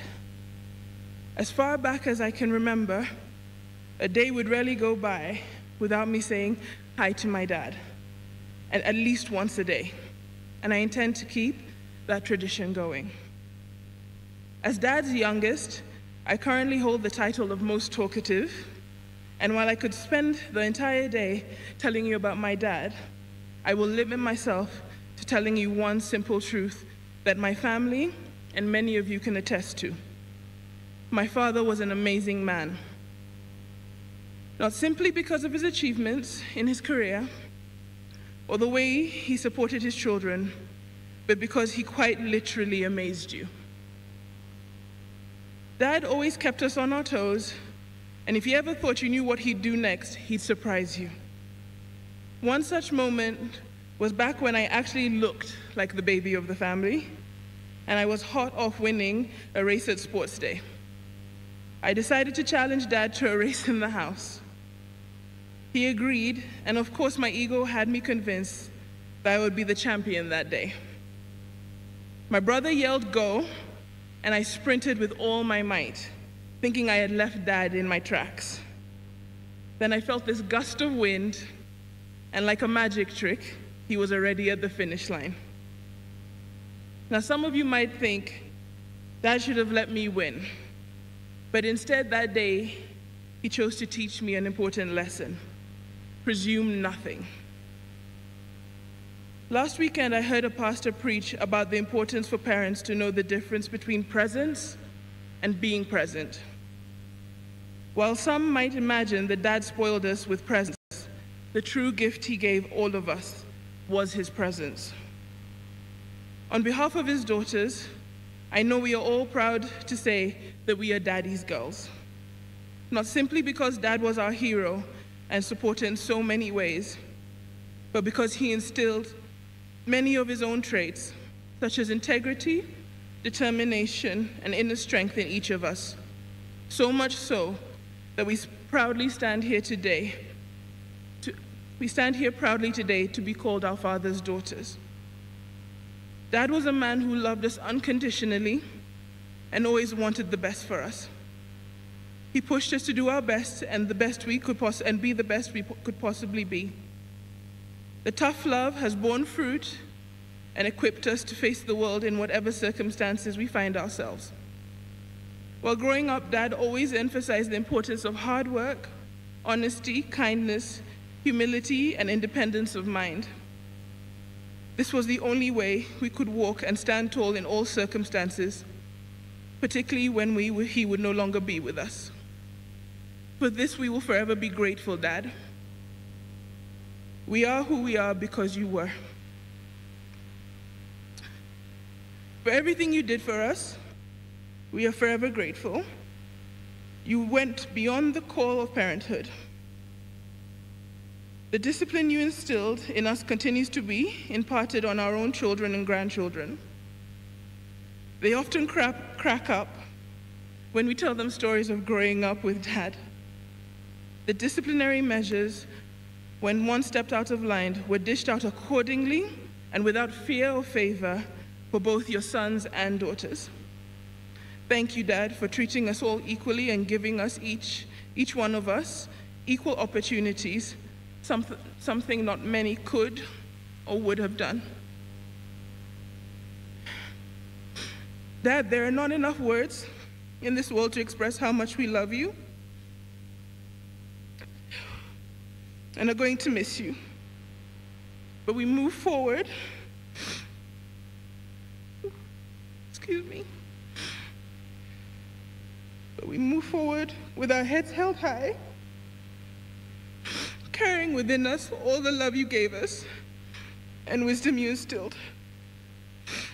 Farewell now, Dad. We love you and miss you always. Thank you.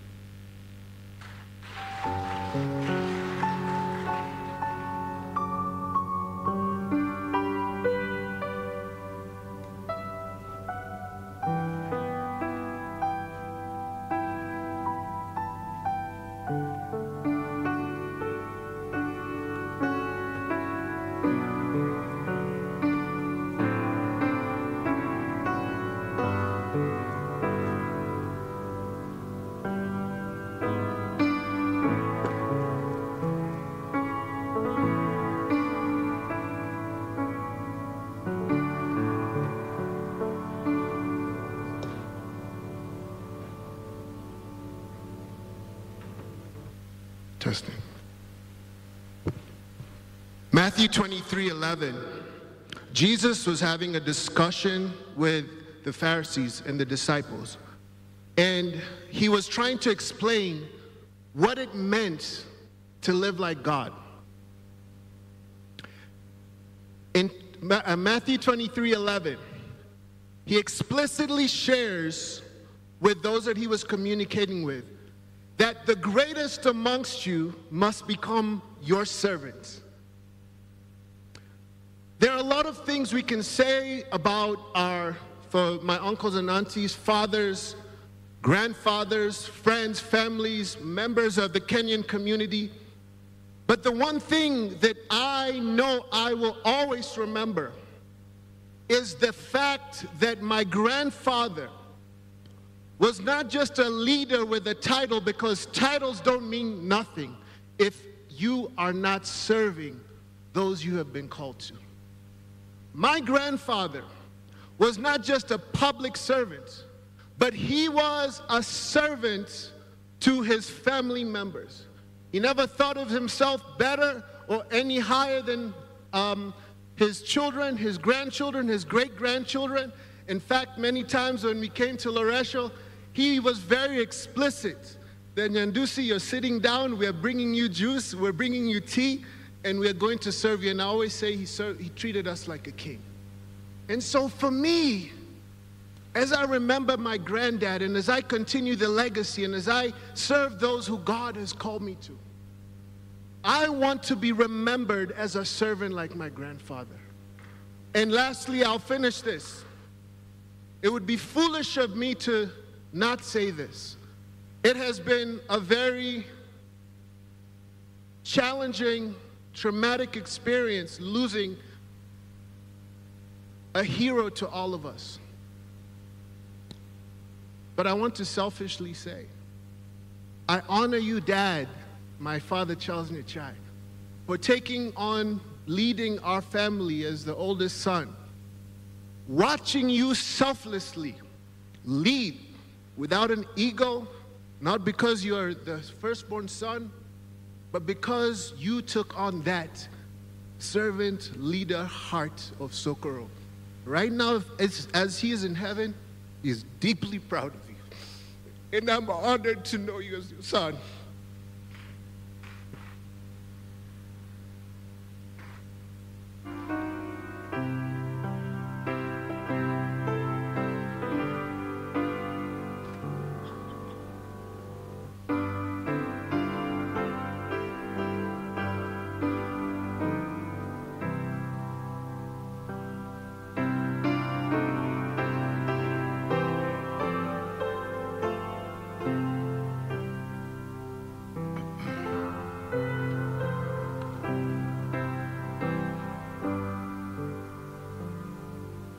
Good morning, everyone.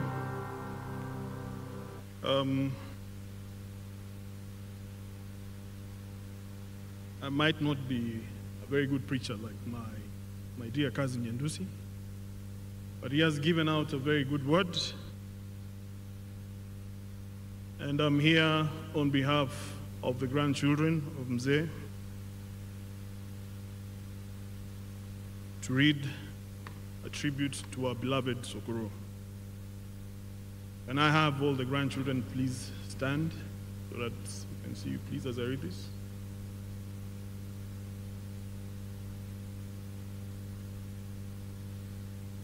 We are all deeply saddened by our loss.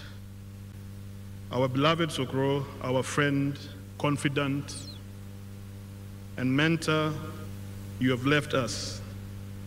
However, we know you would want us to know that you are in a good place and that you are watching us all with your contagious smile across your face. You have raised such a beautiful and special family,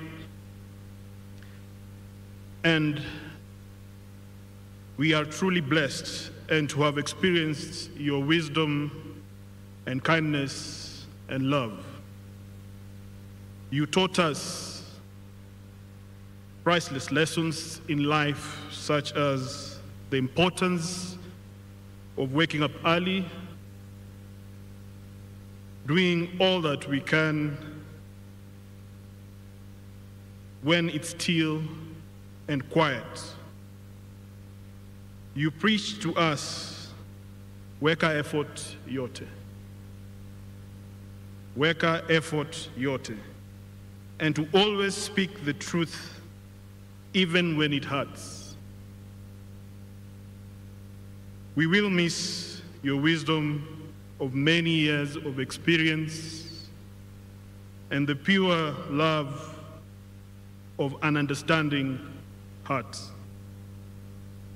You are always a great storyteller, and we shall never forget visiting you and living with so much knowledge as well as aching ribs due to the laughter. This we shall always have as loving memories in our hearts. You taught us the importance of family, as well as forgiveness and unconditional love. You also taught us the importance of standing firm in what is right, being people of integrity, and most importantly, that nothing in life comes easy except through working hard. It truly hurts us to say goodbye. By deep down, we shall have comfort in knowing that this is till we meet again. Rest well, our dear Sokoro. And PS, say hello to our Baba. You may sit down. Before I finish, I'd like to say there are 3 key things I learned from my grandfather. Number 1, family responsibility. 10 years ago when I was getting married, I went to my late Baba. I told Baba, I found this girl, I want to get married. She gave me a blessing and told me, do the same thing. Go see your granddad and tell him you're doing the same thing. So I went to my grandfather. We met, sat down, had tea. All went well. After 2 days, my grandmother, Grace, calls me. Tells me, your Sokoro wants to see you, go to his office. So I kept on asking myself, is there something wrong I've done? What's going on?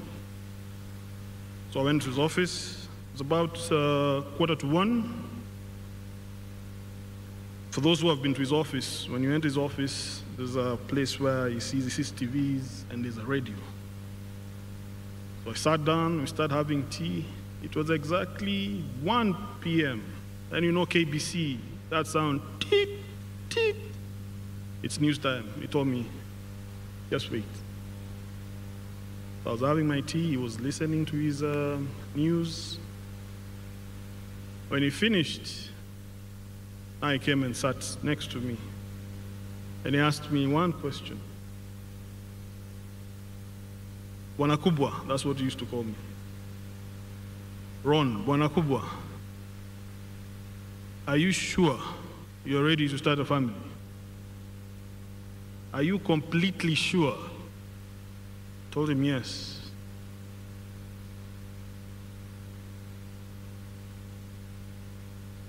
And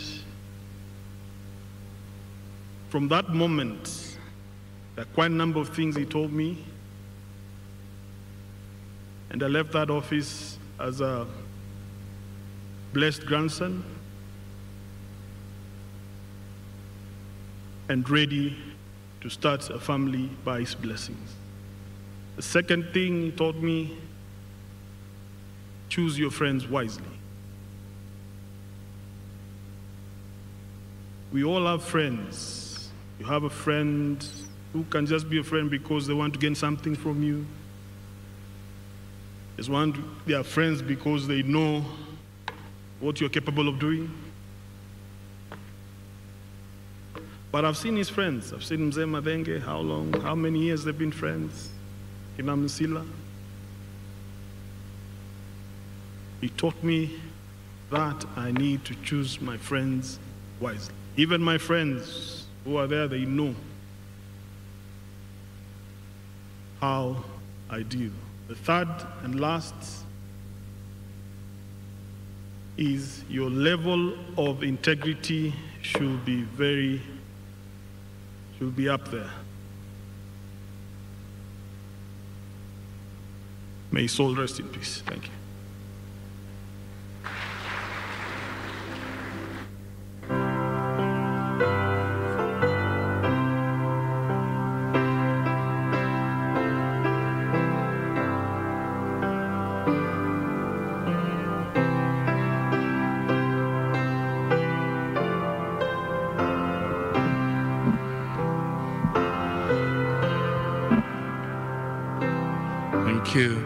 Thank you very much. At this moment, we're going to have the great-grandchildren.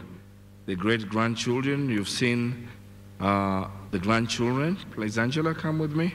Come around over here. And we seek that we have adjustments for mics for them, please. And before they speak, I'm going to request, we have relatives. You know, this is a large family. And we're going to seek kindly all the guests. We seek for your indulgence. Mzee had and has a big family. So it will take time, but we'll get there. So the relatives of the family of Mzee Nyachae, can we be upstanding, even those who are at the balcony? Yeah? The relatives, please, let's be upstanding wherever you are. Thank you. Thank you very much. Thank you very much. Oh, wonderful, wonderful. Thank you. We have the in-laws who are all here and the close family friends. We might not have an opportunity for you to speak. That will be done at home, but we really, really recognize you. And then we also have the friends of Mzee Nyachae and family friends. Please, wherever you are, kindly let us reverently stand up. The friends. Yes. Oh, amazing. Just keep standing, please. Keep standing. And we will have Engineer Wambora and Mzee Niza Juma and Moses Mwendwa to speak on all of your behalf. So Waziri nawaona nyote, Mheshimiwa Msali and all of you. Yeah, and just in case I don't mention your name, I see you, Senator Ongeri and Waziri here, and also Waziri, I hope we are observing the health protocols, Waziri Kagwe, yeah. Yeah, and I can see you stood so you can even turn around just to ensure that we are observing. Yeah, indeed we are compliant. And to all of you, even right at the back, I can see Sagero and the rest, please, we recognize you all very, very kindly. Mzee Mainda, nyote tumewaona. Na familia inajua mko hapa, hata wale mko balcony, and even those in the tents. So right now, my little nieces, are you ready? So who's starting? Ashley. Okay. Ashley. So blessed to have seen our great grandpa. He always told us to calm him than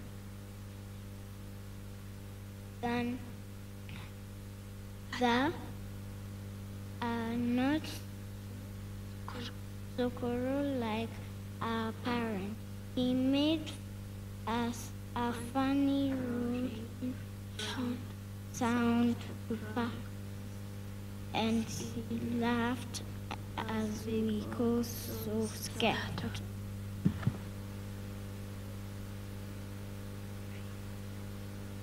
He always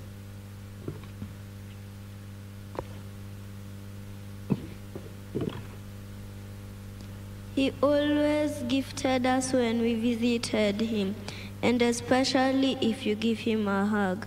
I remember I got my first violin like that.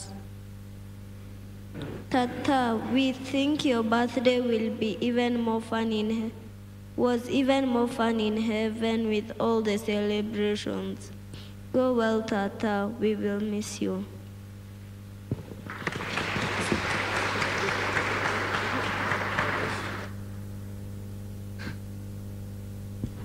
Thank you very, very much.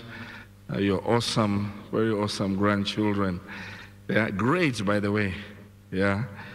And before I bring in the friends, allow me to bring, in Kisii traditions, it's not possible for me to call my grandmother by her name, but just because it's a function.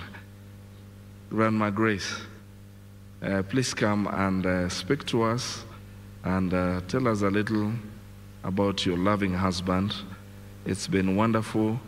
I've seen you all the days, even during at hospital with him, and may God bless you for the nice work that you've done. And also not forgetting Mongena Baba, Marita, na Ngochoro Kwane. So please, we can take care of this mic.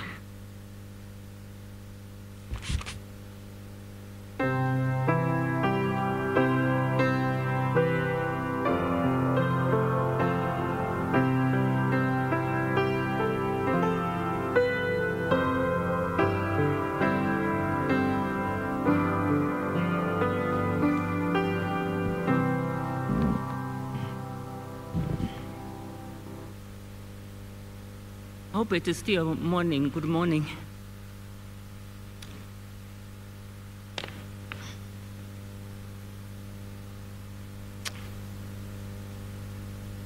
My husband, my dear friend, Simeon, Nyachae. The pain of losing a husband and a dear friend is like no other. We have traveled together through our life's journey.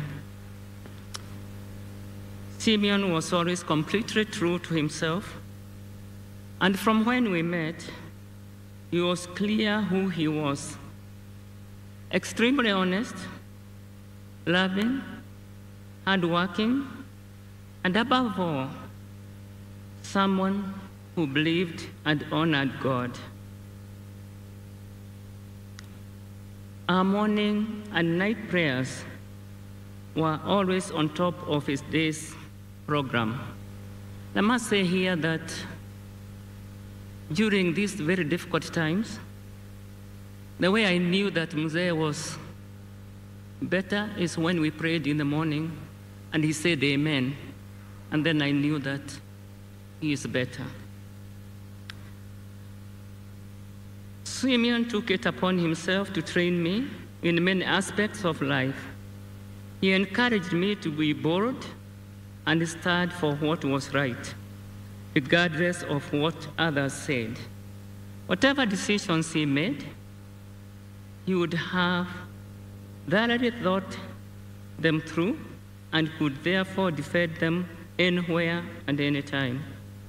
When he instructed me to resign from my employment, it was not a request, and he set up Sansora Group Limited head office in 1984. I was fearful, but he reassured me that he knew what he was doing and how right he was. My deepest joy in my marriage to Simeon was his deep love and care for his children. Despite his very busy schedule, balancing his business and public service, I'm grateful that at home, he would ensure that he made time for us. He set clear boundaries and often emphasized to the children that if they listened and followed his guidance, they will be the ultimate beneficiaries. It is a true blessing to witness the close bond he continued to have with his children until he rested. God bless him with life to witness and celebrate their successes.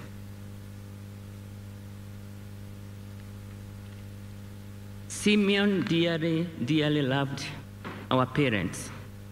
And I keep on telling our children, I believe because he loved our parents and he honored them, God blessed him, because the fifth commandment is the only one with a promise. You honor your parents and your days will be increased. I saw it with your father. Engaging me as his assistant in the Nyachae politics was like it was like being thrown in the deep end of a swimming pool. I'd never stood in public before. I had nightmares. But when the community embraced me, I enjoyed being part of them. When you officially left politics in 2007, I found myself still deeply attached to the community, to the constituency, and up to the time he rested, I was actually his main source of political news. I had, of course, to assess his mood. Mzee showed me the world figuratively and literally, and for 50 years, he was my friend and my companion. As a member of the World Scout Foundation, we visited several countries in the world. We knew each other so well that we knew what the answer would be for each other's questions, even without having to say a word. He took the love and time over the years to invest in me. And so, when the time came for me to truly follow the vows, for better or worse, in sickness and in health, I had no hesitation to do everything possible to look after Mzee. I'm very grateful to God that he kept me well and strong to do this till the very end. Simeon's generosity across board has no comparison. He reminded me again and again that whatever he owned was blessings from God. He therefore always felt the need to share with others as his way of thanking God. I knew that he was involved in many churches, projects, but during the last almost 2 weeks, what I have heard, I did not know that he was so involved in all those projects, churches, hospitals, schools, name it. I didn't know about it. And this just confirmed what he always told me about the need to share the blessings God had given him. Knowing that Simeon sincerely loved me kept me going as I nursed him through his prolonged illness. I could have done anything in this world for more time with my beloved husband. But as he always told me to trust in God's plan for us, I know that this too is part of that plan. Please allow me to just say this. I know there's somebody who will be acknowledging our passing a vote of thanks, but I want us to say that during our time in 2018, when he was in the ICU in the hospital in Cromwell, and His Excellency, the President, Uhuru Kenyatta, visited him in the ICU. We were amazed. When he saw him, it was like some kind of medicine to see him from home. And I must say that the improvement was drastic. I just want to take that moment, I know somebody else will do it, to really appreciate that visit, because it made such a difference. A couple months later, his mother came and again visited Mzee. This time he was not in the ICU, but I could see the joy, even having to share old stories. We do appreciate. I know there are very many, many other people who came there and here. And I just felt that from where I stood, I needed to acknowledge that past family to have come all the way there and the difference it made in his recovery. That the day will come when we will be reunited. But until then, I shall miss and love you always, and we will celebrate you and all you have taught me and our children. May God bless you, our soul, in eternal peace. Love, grace.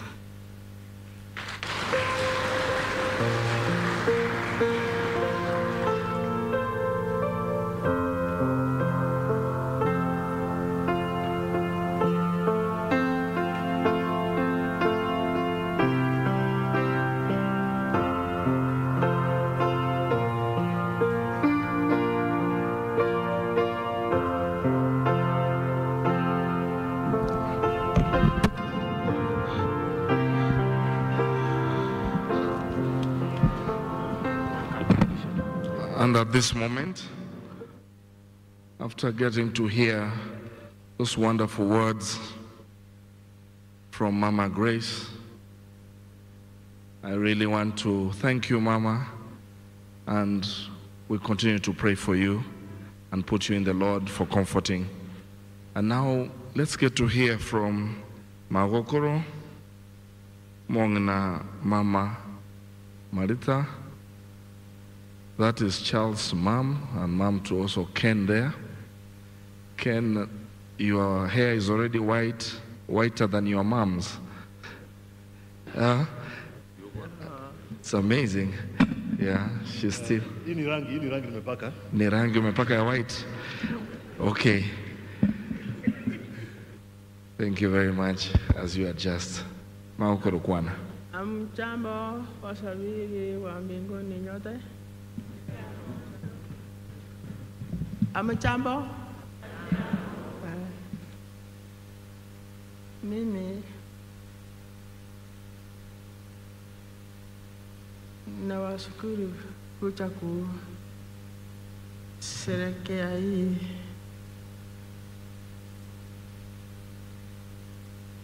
mzee wetu,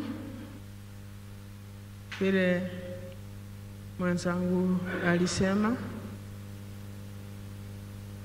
Najua kila mtu anapenda mzee wake, lakini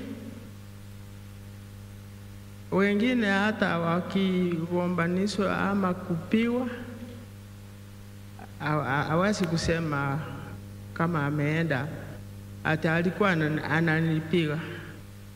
Mzee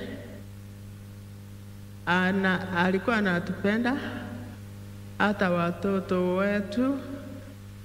Mtoto hawezi kusema ati baba yake alimpiga. Labda mimi nilikuwa nawapiga. Si ndivyo? Wacha tu. Wacha tu. Kwa hivyo siku yake ilifika. Tunaomba Mungu atushike, tukimuomba kwa yale mazuri atatusaidia. Asante sana kwa nyinyi kusherehekea hii harusi ya mzee wetu. Thank you. She also has a tribute on the program summarized in English, if you want to turn to it. Thank you. Thank you so much. Maokoro mbiamono, and thank you very much. Ule ningeomba ungetandika zaidi, ungechapa Ken, anatusumbua hapa nje sana. Lakini hata sasa ulifanya kazi mzuri, because he's a good man na huwa anatunulia chai. Wachenjire, God bless you. Thank you very much. I now wish to, we are just crossing over so that, and I really love the patience that I'm seeing today, right from Right Honorable Amolo Raila. You are patient, and I am feeling it. I wish how we would move this faster so that we can also get to hear from also the cabinet secretaries and the rest.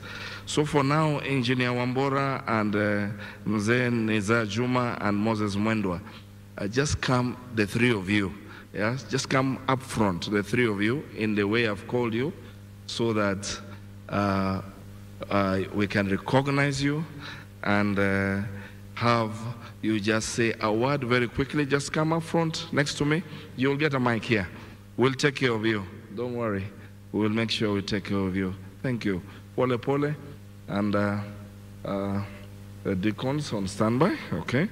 Thank you very much. You'll get your mic over there. And thereafter, I will request that we have Mike Gitone standby so that we can have you take over the rest of the program so that we can get into the divine service, and very quickly we should be leaving subsequently.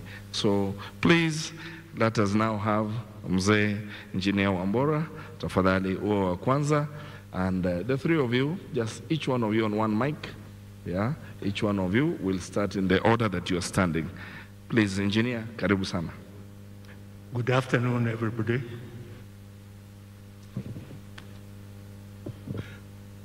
This is the first function where I've managed to stand in front of so many people after a period of close to 3 years, because I've been sickly too. Mzee Nyachae was a good colleague of mine, a mentor, and a man whom one would have loved to associate with.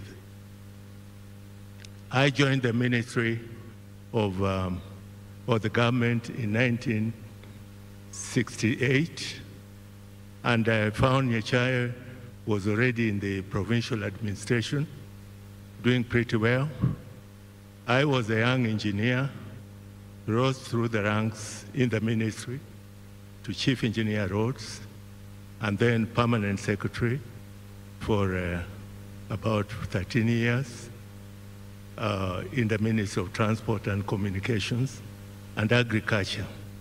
It is at the Ministry of Agriculture where the two of us, that's Honorable Mzee Nyachae and myself, work together.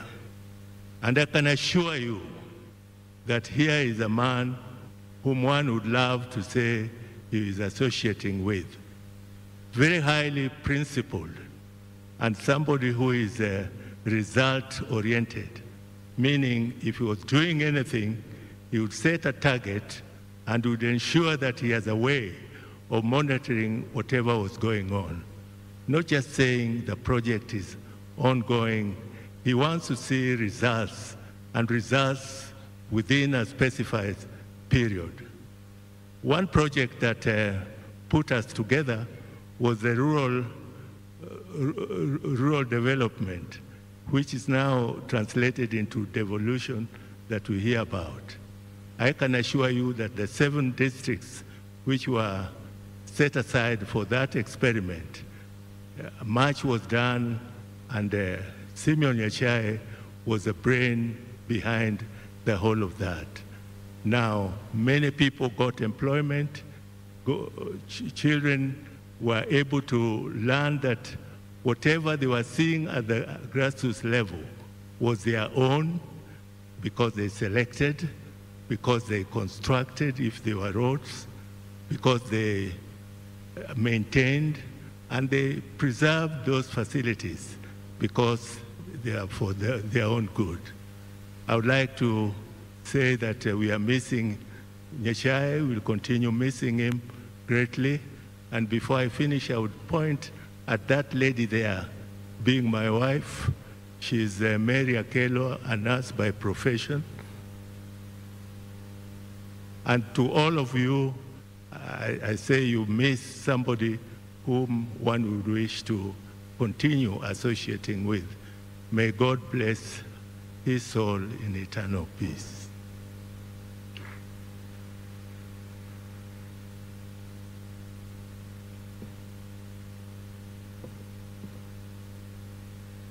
Ladies and gentlemen, I am proud to be able to say that Simeon was my friend. Long, long time ago, we became friends. So although, of course, I knew Charles and Kennedy, but I also knew Maina and Yandusi when they were this high. And I've seen them grow up. He was a man of integrity. I have seen, when I traveled into Nairobi airport with Simeon, and Grace was with us, I have seen him tell the customs people to go through the baggage of Grace because she's brought a lot of things in there. That's the kind of man he was. I have learned a great deal from him over the years, and there are very few that has his kind of principles. And he was always proud to say to Grace in front of all of us that I have ruled over you Kikuyus for 10 years. And he really enjoyed saying that. And so he was a very lovable man, very easy to be friends with. And we will miss him.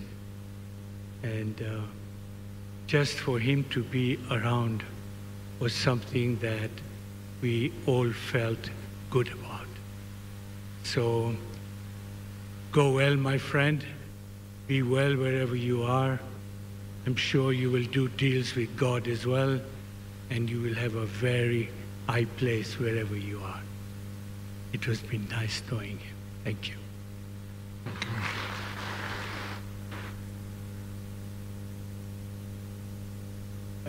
Good morning. It's good afternoon, all of us. My name is Moses Mwendwa, and maybe I should start by saying I was taken by surprise because I didn't know I would be asked to speak. But that said, I have reason to thank God that Honorable Mzee Nyachae was my good friend. You'll be wondering how I would say he was my friend. Mzee Nyachae, those, I know there are some here who have seen here, knew that he worked with my father many years back when he was appointed DC in Nyahururu. I think that was the first time I knew him. A lot of people didn't know that. And he worked with my father in Nakuru when he was appointed PC. My father was a provincial accountant. And in Nyeri, when he was PC, my father there was also a provincial accountant. But my relationship with him came much later, when he knew I was the son of Joseph, and he didn't know I was in Nairobi. And we became very close because he involved me in a lot of his work. He was a mentor to me. He taught me a lot of things. I met a lot of people through him, and these people became my friends. So for me, what I can say, and like he always said, I was a son of Honorable Nyachae, because every time we sat down to discuss, maybe in a board meeting or somewhere, he would tell those sitting with us that this man I worked with his father, so he is my son. And I accepted because he said, I am an adopted son of the Nyachaes. I'm happy to say here one thing that I've seen. The grandchildren and the children of Nyachae have said one thing, that they will stick to his motto: respect, integrity, and love for one another.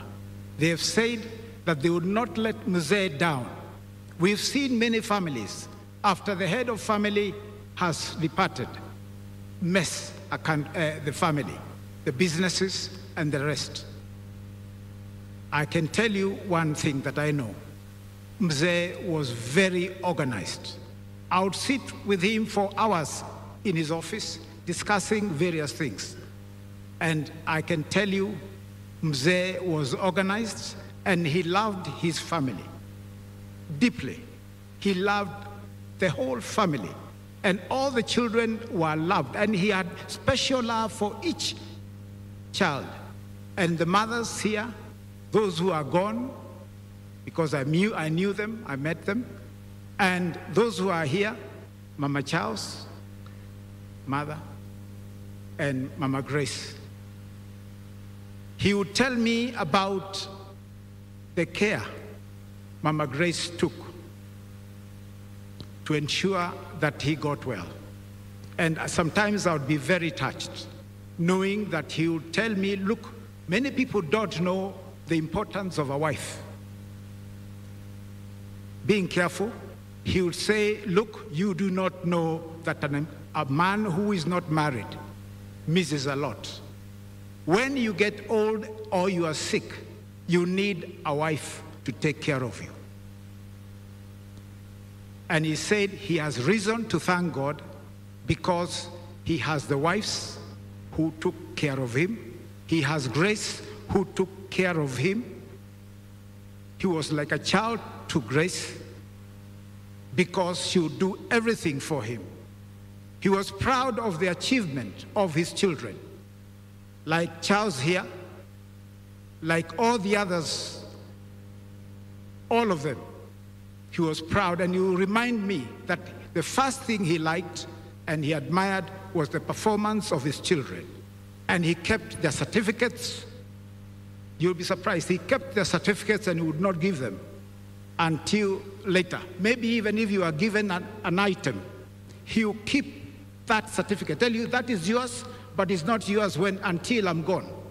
So please, my advice is respect and honor your father's advice. Stick together, love one another, be firm, grow that organization. The businesses that Mzee had, grow them. Don't mess.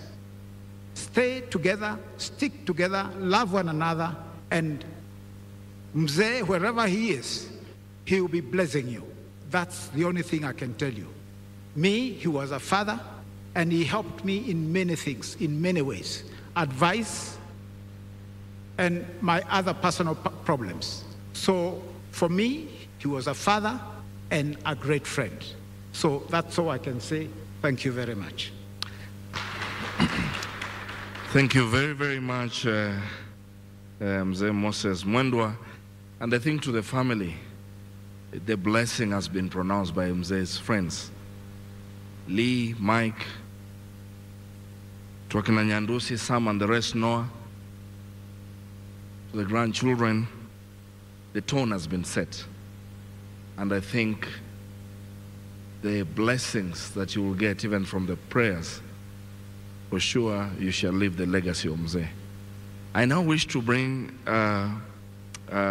Mike Gitone from the presidency to take us on the other beat, and subsequently we shall then go to the reading from Psalms 121 that shall be done by Noah, and have a hymn by the mother's voice, and we shall be culminating by the sermon by Pastor Irere. Thank you very much for listening to me. I know I forgot to introduce myself. My name is Jeff Omambia, a serving elder in this church. Welcome, Mike, and carry on.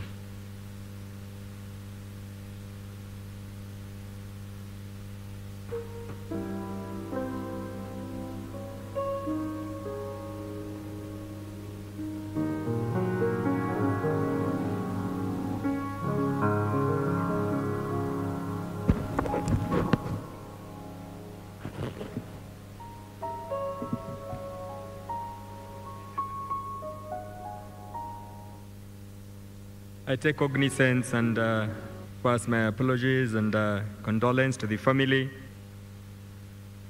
distinguished leaders, the clergy and the family, members of the Fourth Estate who are present. We all gathered here to demonstrate the love, the respect that we had for our hero, and give comfort to the family, friends, and all of us who have met together here as we mourn, and also give thanks to God for the opportunity He gave us to have our father, Honorable Simon Nyachae. Words cannot completely express our views and feelings about this great leader, but one thing I know and I believe firmly is that he has fought a good fight, he has kept his faith, and now he has rested in peace. It's all upon us now to pray for the family that they emulate what Daddy trained them. As it was alluded earlier, we have a number of leaders present, and as we were requested, we'll be brief so that we give the service the respect it deserves. And I wish now humbly to invite the chairman of the Council of Governors, Honorable Governor Wambora, on behalf of the Council to come and pay his tribute and acknowledge the other governors who were present. Karibu, Chairman.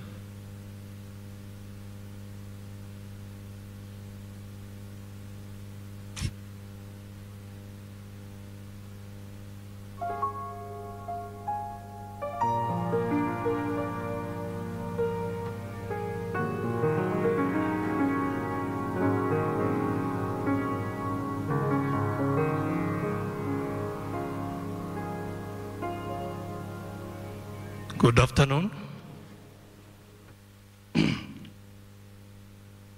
The Right Honorable Prime Minister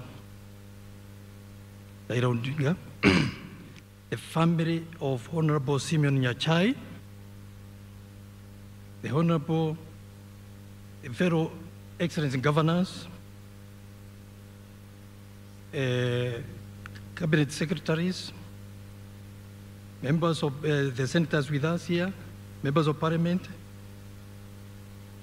ladies and gentlemen, on behalf of the Council of Governors, I wish to first and foremost convey my heartfelt condolences to the family of Honorable Simeon Nyachae and the Bagusi community, as well as the people of Kenya at large, for the loss of a great Kenyan patriot.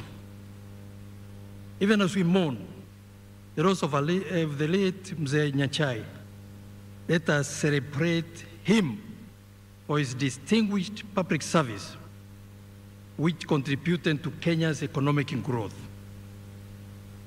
I have personal vivid memories of Honorable Simeon Nyachae as a very committed and towering provincial commissioner whom I used to admire while I was a young provincial administrator.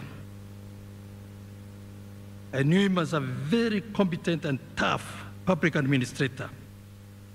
However, even as tough as he was, he had a lot of compassion and also patience with the young officers in the service.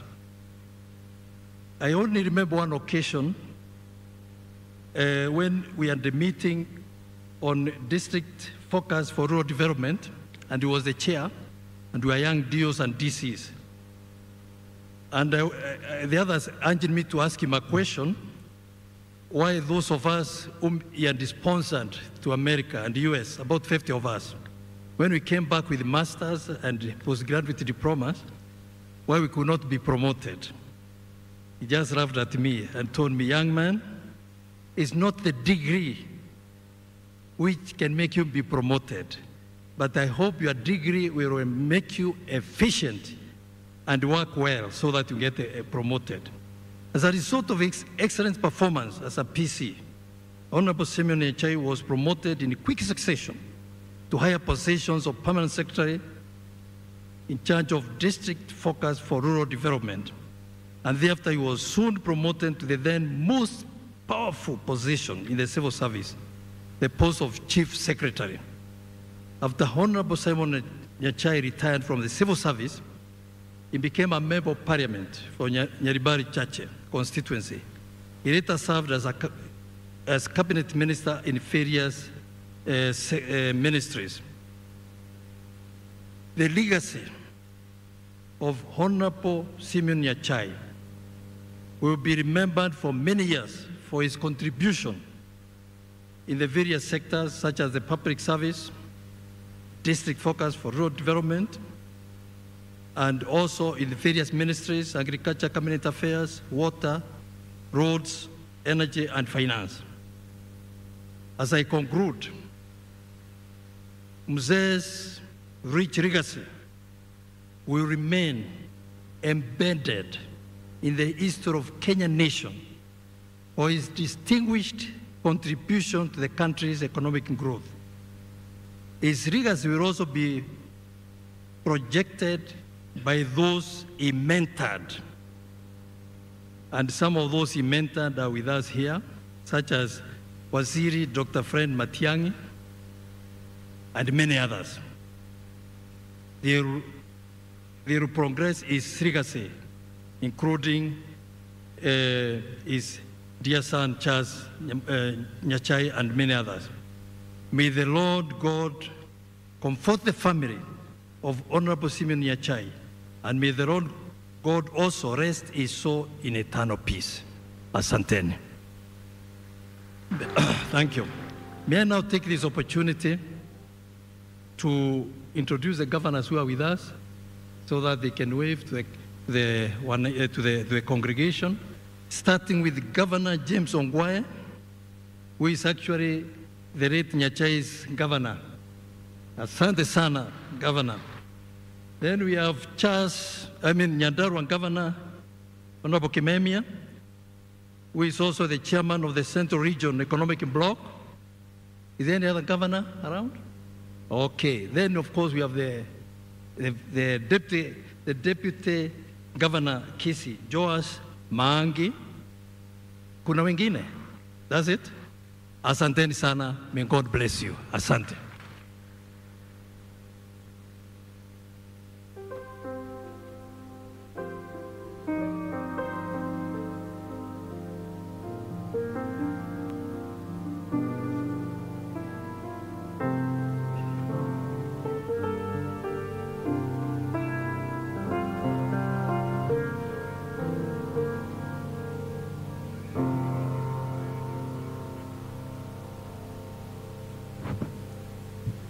Thank you so much, COG Chair, Governor Wambora. It's also important to mention that he's sitting next to his deputy, Governor James Ongwae, who is a good friend of mine. I'm being requested by Jeff that KBY 111T, you requested kindly to move very fast to your car. There is a patient whom you've blocked. KBY 111T. I most humbly now wish to invite the Cabinet Secretary for Interior and National Coordination, Dr. Fred Matiang'i, kindly to take us forward the next program. Karibu Waziri.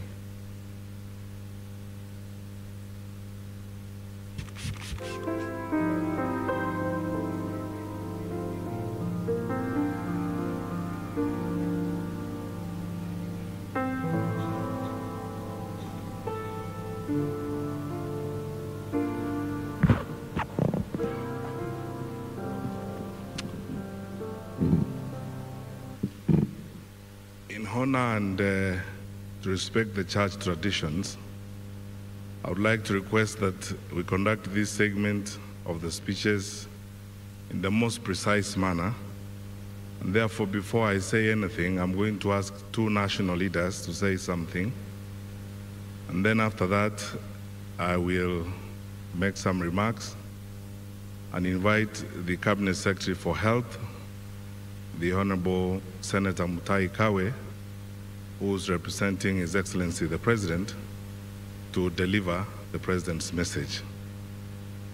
And to start us off, I would like to invite the Honorable Musalia Mudavadi to make a 2-minute remark.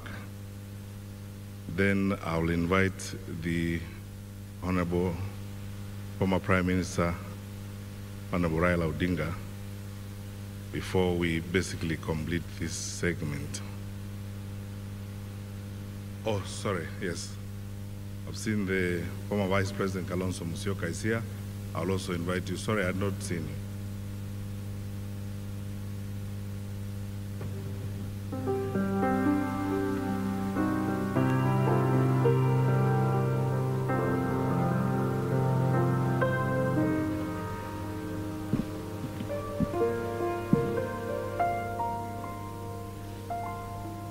Mama Martha Nyachae, Mama Grace Nyachae, the entire Nyachae family, Charles Nyachae,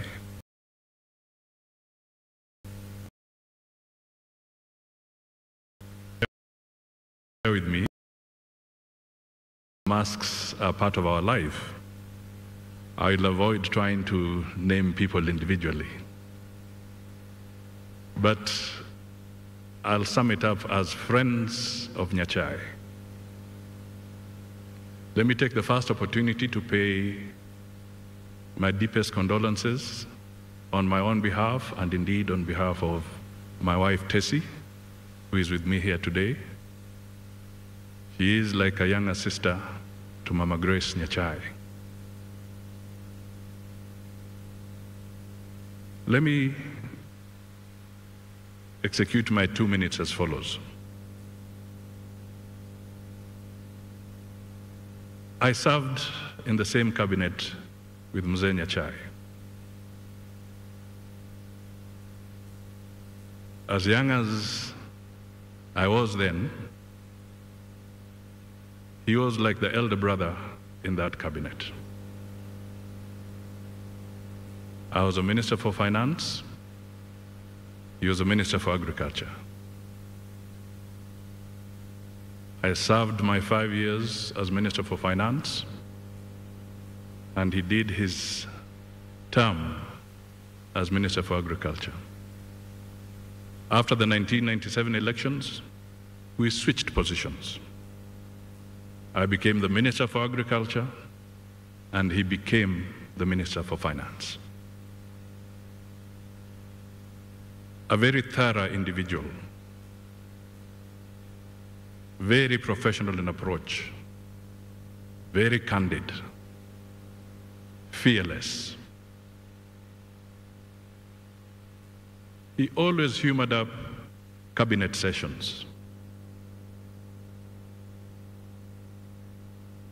But perhaps when one looks at Nyachae, you also see somebody who stood for merit.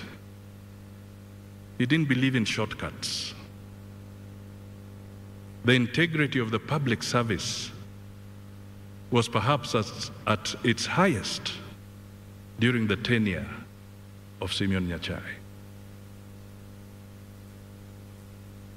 As the Chief Secretary, I can tell you I saw moments that were both hilarious but very strange. When Simeon Nyachae was Chief Secretary, ministers used to address him as Sir. Can you imagine? Ministers would actually call him Sir because he carried a lot of dignity in that office.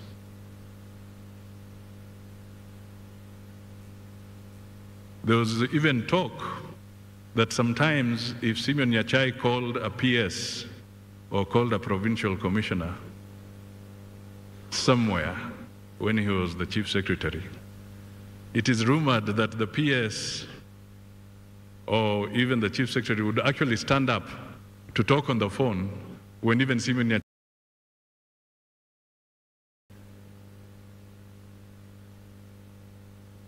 just in case he's watching over you. This was him. And as I conclude, I just say that also as a politician, I had my encounter with him. I attended his cultural events at Nyanturago Stadium, just to attest to the fact that those who say he loved culture, he did.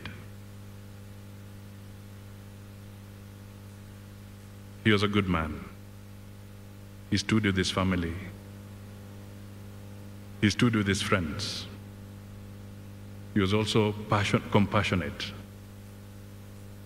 He spent time also visiting my father in moments of sickness on his own. He suffered his pain gracefully. He saw the dark side of politics as well. And during that moment, they became friends with the late Moses Mudavadi. It is strange that February 1st is when he was taken by the Lord. He was born on February 6th. His other friend, Mzee Moi, was also taken in February. Moses Mudavadi was also taken in February. Let's hope February does not take anybody else. But may his soul rest in eternal peace. May his family continue to live in God's name and to have his favor and to have his spirit moving with you now and forevermore. Mzee Nyachae, rest in eternal peace. You are a great son of Kenya. Thank you.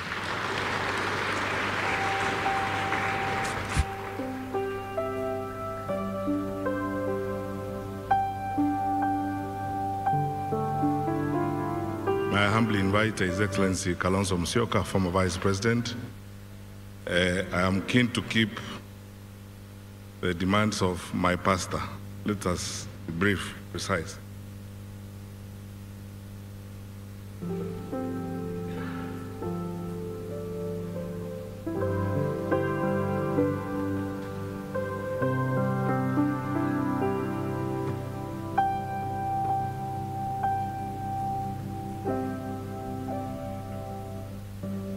Bwana Yesu asifiwe.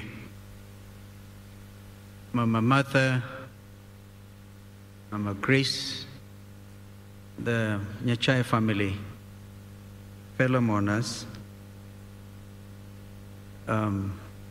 Fred, you were not wrong. I came late, so I quietly sat down. And in fact, I would have been very comfortable not to speak. Because as I said, when we first paid a call on Mama Grace after the demise of Mzee Nyachae, it's very difficult to talk about Mzee Nyachae in 2 minutes. Suffice it to say that he was a towering personality. Not towering physically, but towering even intellectually. I did mention then that Nyachae saw me as an assistant minister in his capacity as chief secretary. I drove myself to State House in a pickup, and I was not allowed to drive in. And so here I am, a young fellow from the village Suko in Sekuru, and I see this tall man, President Mzee Moi, and his chief secretary. So it was Nyachae who saw me in. And at the end of that ceremony, he actually offered to drive me to town. Now that was the aspect that has been mentioned, tremendous human being. But I think it is Governor Wambora who literally captured who Nyachae was. A very strong personality, a go-getter. At no time for anything that he didn't consider professional. And yet, in later days when we were, as Mudavadi said, all the both of us, three of us and many of us were in cabinet, as a young minister for foreign affairs and him agriculture and Mudavadi in finance, we would take time to listen to Mzee Nyachae in cabinet. It was so clear that although he was Minister for Agriculture, he had that all-round experience which the chairman of the cabinet, President Moi, would always defer to Mzee Nyachae. So his contribution was always hilarious, very deep, very well researched. And then, of course, he joins politics. And I remember him actually covering for me in Nyaturago. He even said that he knew I was a family man. I needed that support at that time. And Mama Grace remembers that. And when there were difficult issues, he was also able to listen. And no wonder that our elder brother here, David Musila, I saw that from the screen. I was reading the eulogy. David Musila would take me to Nyachae at night, and Mama Grace, sometimes in the afternoon, and then she would make the famous banana cake, which I still miss. Wonderful family and wonderful human being. So in Simon Nyachae, in losing Simon Nyachae, we have lost an elder whom we would all have been deferring to at this particular time. I want to, on my own behalf, on behalf of my own family, Pauline would have been here with me, but Grace knows that we truly value the friendship with the Nyachae family. May the good Lord rest his soul in everlasting peace. Amen.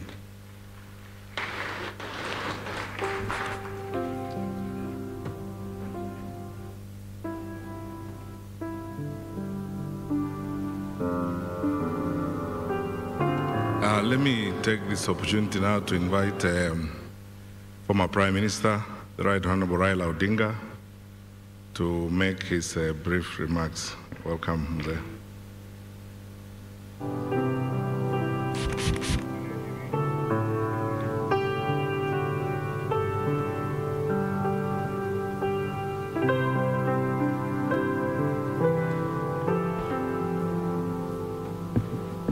Mama Martha, Mama Grace, the Nyachae family, fellow mourners, God is good all the times.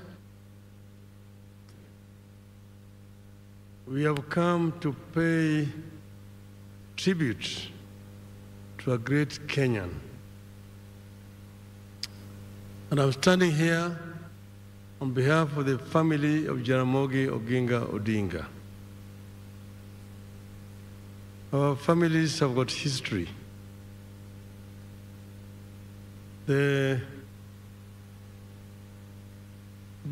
late Chief, Paramount Chief Musa Nyandusi was a friend of our father.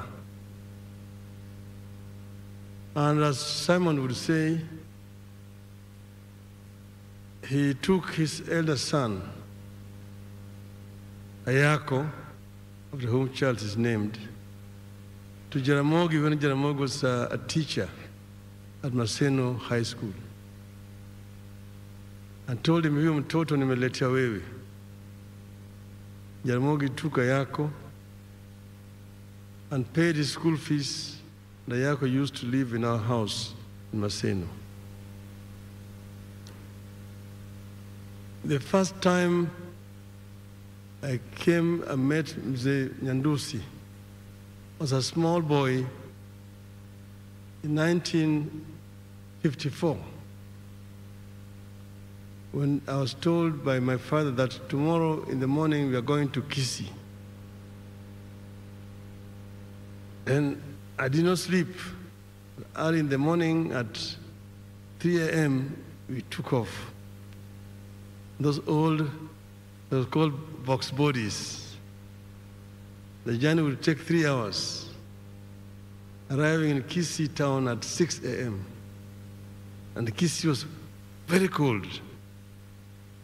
We went to a friend in Kisii Hospital, the late Mito Jura, who received us, gave us hot tea.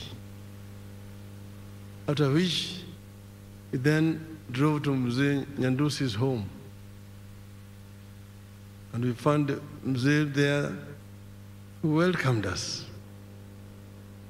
And as we were taken aside, as they were talking now with Jaramogi and the late Mito Jura. That was my first encounter at that time. And that story Nyachae would tell me several times we met, the story of how they would come together. So when Jaramogi became the Minister for Home Affairs, when he was in charge of Africanization and provincial administration was under him, that's when he promoted Nyachae to become the district commissioner at the time. There's another friend we shared with Simon, the late Job Omino. And we would sometimes sit. Grace knows the corner where we used to sit and discuss very many issues, history. Job and Simon had attended the same course at Cambridge University, those days when they were being trained to become civil servants. We were great friends. Then another friend we share is Mzee Madenge there, who was also a fellow permanent secretary, a great friend of Simon's. Madenge there was very much committed to freedom from hunger walks. And he drafted Simon into it, and Mude worry. We'd walk together, freedom from hunger. And I remember one time, as we were approaching Wayaki Way, I started getting cramps. And Zimadenge and Simon came to my aid to help me to stretch up so that I could finish the walk. I was actually very surprised that older people were able to make it and I was actually going to fail. So we were friends. But a lot has been said already about Simon. But there's that human part of him. He was a very compassionate person. But he also lacked efficiency. Trained in the colonial culture of efficiency. So he helped so many Kenyans to acquire education. When you go to the United States, you'll find villages filled by Kenyans who were actually beneficiaries of Simon's generosity. You go to New Jersey, you go to Texas, you go to Minnesota, where my friend, the deputy governor, was. Very many Kenyans there. Many he sent to India, to China, all over the world. So he's made a tremendous contribution to our country. When he became a minister, I was a member of parliament, and we were, of course, opposition, and he was in the government. But we worked very closely together with Simon as a minister for agriculture, later minister for finance at the time.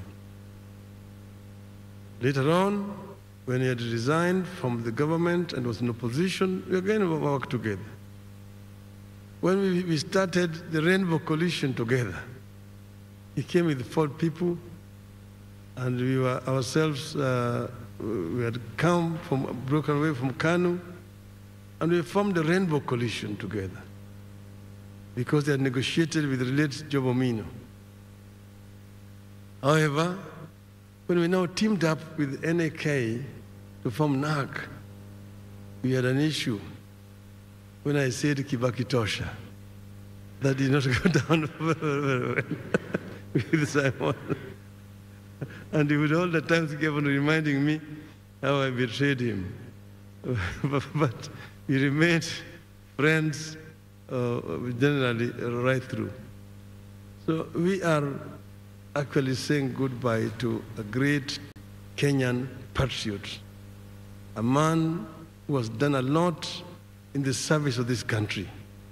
And we want just to say, may the Lord rest Simon's soul in eternal peace. Thank you.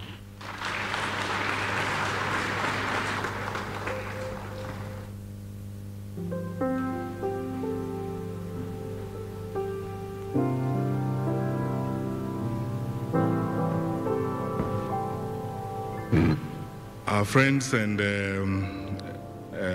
family of Mzee Nyachae, there are so many public servants in this audience who we would have loved to listen to. The Honorable Mother Karua, thank you so much for joining us.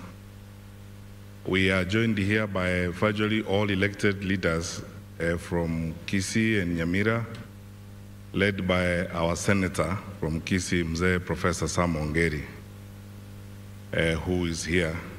I know that by the grace of God, we are going to get an opportunity when we go home to speak one to another, and we have walked together this journey. I also would like to recognize the presence of our Chief Justice Emeritus, our elder brother, Justice David Maraga, who's there. If he could stand up and wave. Thank you. And Mheshimiwa Mayor Cage and the leaders of Nairobi who are here, who have worked with Mzee for a very long time, thank you so much. I would like to say this before I invite my colleague Mutai Kawe. Of course, before I invite CS Kawe, we have so many colleagues from the executive branch of government who are here, principal secretaries, the deputy head of public service, Mr. Wanyama Musiambu, who was deputized by the president to sit through the planning for this funeral service, a number of permanent secretaries in the audience, and my cabinet colleagues who are here, CS Maina, CS Omamo, CS Kawe, and all of you who are present. I'd like to say this in 2 minutes or so. Like a child who looks up to his towering father, I actually never thought in my life, or never factored in my life, that such a day would come. Because for about 20 years, I've had the probably most unique privilege of working close and working with Mzee Simeon Nyachae. In everything except biology, I am Mzee Nyachae's son. Because he raised me, I spent so much time with him, I traveled with him. And probably 2/3 of the impact he had in my life cannot actually be verbalized. And it's difficult to describe Mzee Nyachae in very few words. And I'm not alone. Actually, if we had time, let me be very sincere here. There are hundreds of people, those that were described by Prime Minister Raila Odinga here, hundreds of young people from all walks of life in this country, from Kisii, from all communities of this country, who would probably be nothing today had it not been for the personal intervention of Mzee Simeon Nyachae in their lives. I frankly do not think there is anyone I know who has educated the number of people that Mzee Nyachae educated. And I'm not shy to say this here in public. When you look at the education and the professional profile of the Kisii community, you have to address the Nyachae factor. The Nyachae factor is the resources that Mzee Nyachae mobilized and pumped into the education and professional development of our people. Incredibly generous and always available to support anyone who needed support. And I had this unique opportunity of having a front row seat in his life and seeing him in action. As I often say in public life, I am still using Mzee Nyachae's notes, even as I serve as cabinet minister. And I will cling on to those notes for a long time.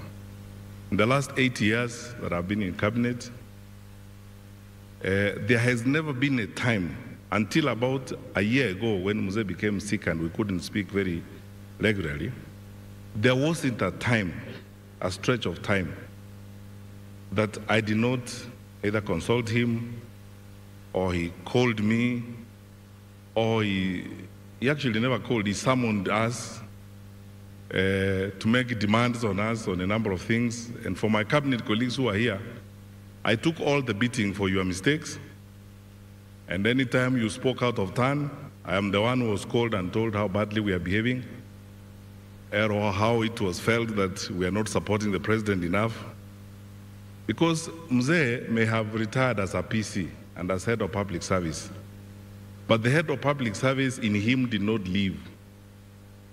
And the chief secretary in him never parted. Always in control and always in charge of things, and always very clear in his mind on what needs to be done. As I said, it will take a long time to comprehensively verbalize what Mzee Nyachae meant to very many people, including myself. As I conclude, I just want to ask, first of all, thank my mothers who are here and my brothers and sisters from the Nyachae family. I thank you on behalf of the hundreds of young people who passed through Mzee Nyachae's hands. Thank you for sharing your father with us. And thank you for graciously accommodating us in your framework of things.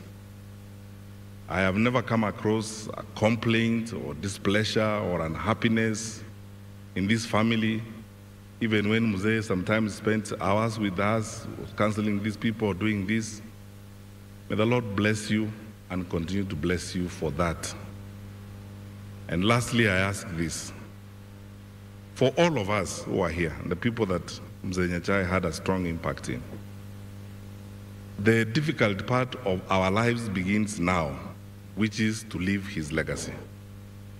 And I pray that those of us who have been and will be, as the Lord leads, be given an opportunity to either make a contribution in public service or work with others. May we never let him down. I was actually thinking the other day on Monday night that there is nothing Mzee did not do.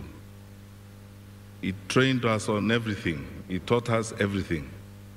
It's now upon us to leave that legacy and walk in his footsteps. And for our people who are here, about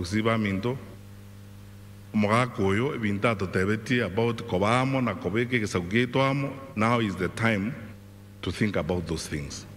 Komenya maskani bakakabali baitubaliga barayibara mwaka ongeri na bakakabande mwaka nyacha akolire gasi yaye ukolire no mwaka Nyachae throughout put all of us together.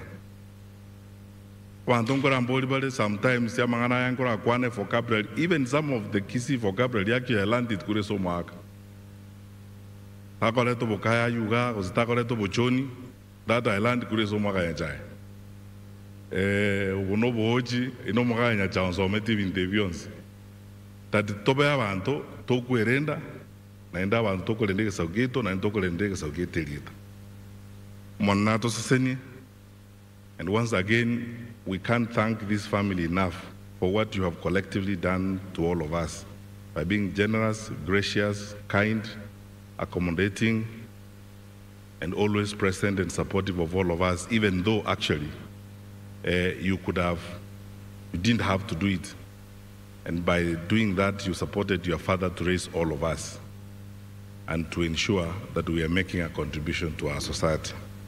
With those remarks, I would like to invite my brother and my colleague, our Cabinet Secretary for Health, the Honorable Mutahi Kawe, who will make some remarks and read a message of condolences from His Excellency, our President.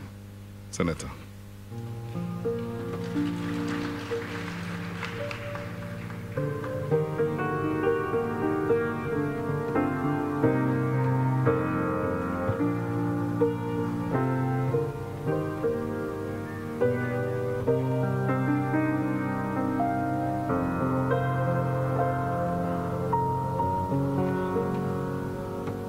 Thank you very much.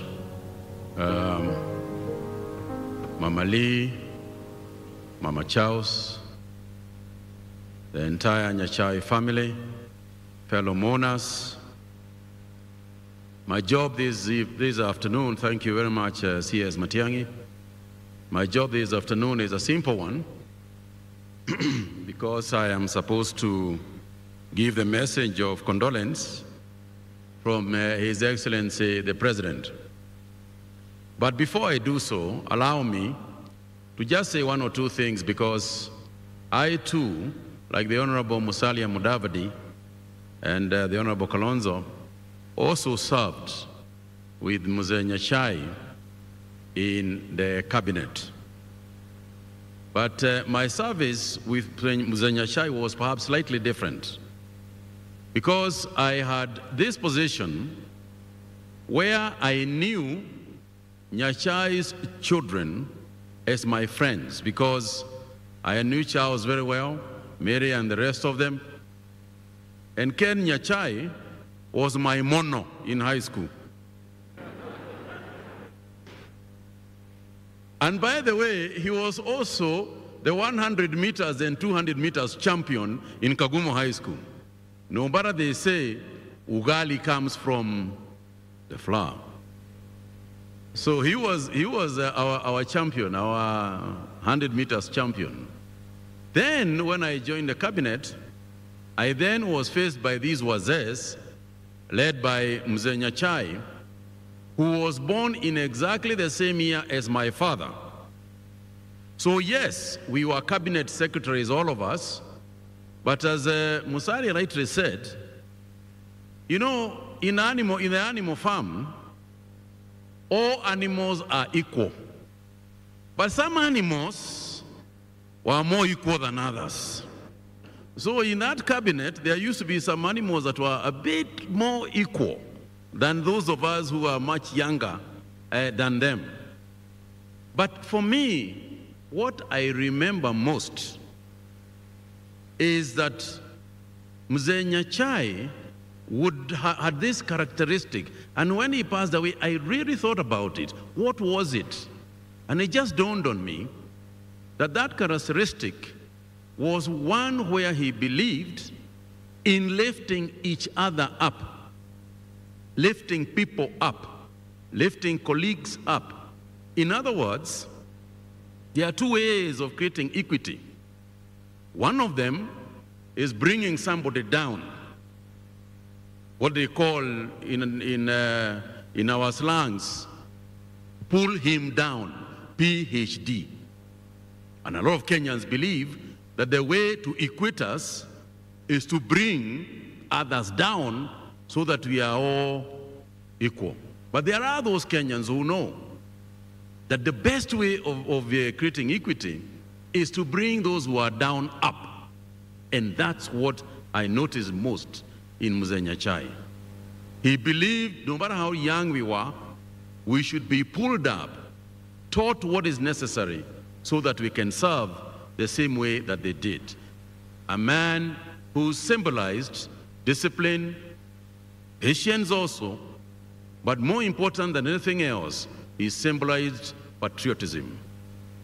And that is something that we can copy even as he passes away. As is for his family, I also want to say that at this time, the nation is praying with you because he stood with us in our hours of need. And we stand with you. Mama Lee, we stand with you.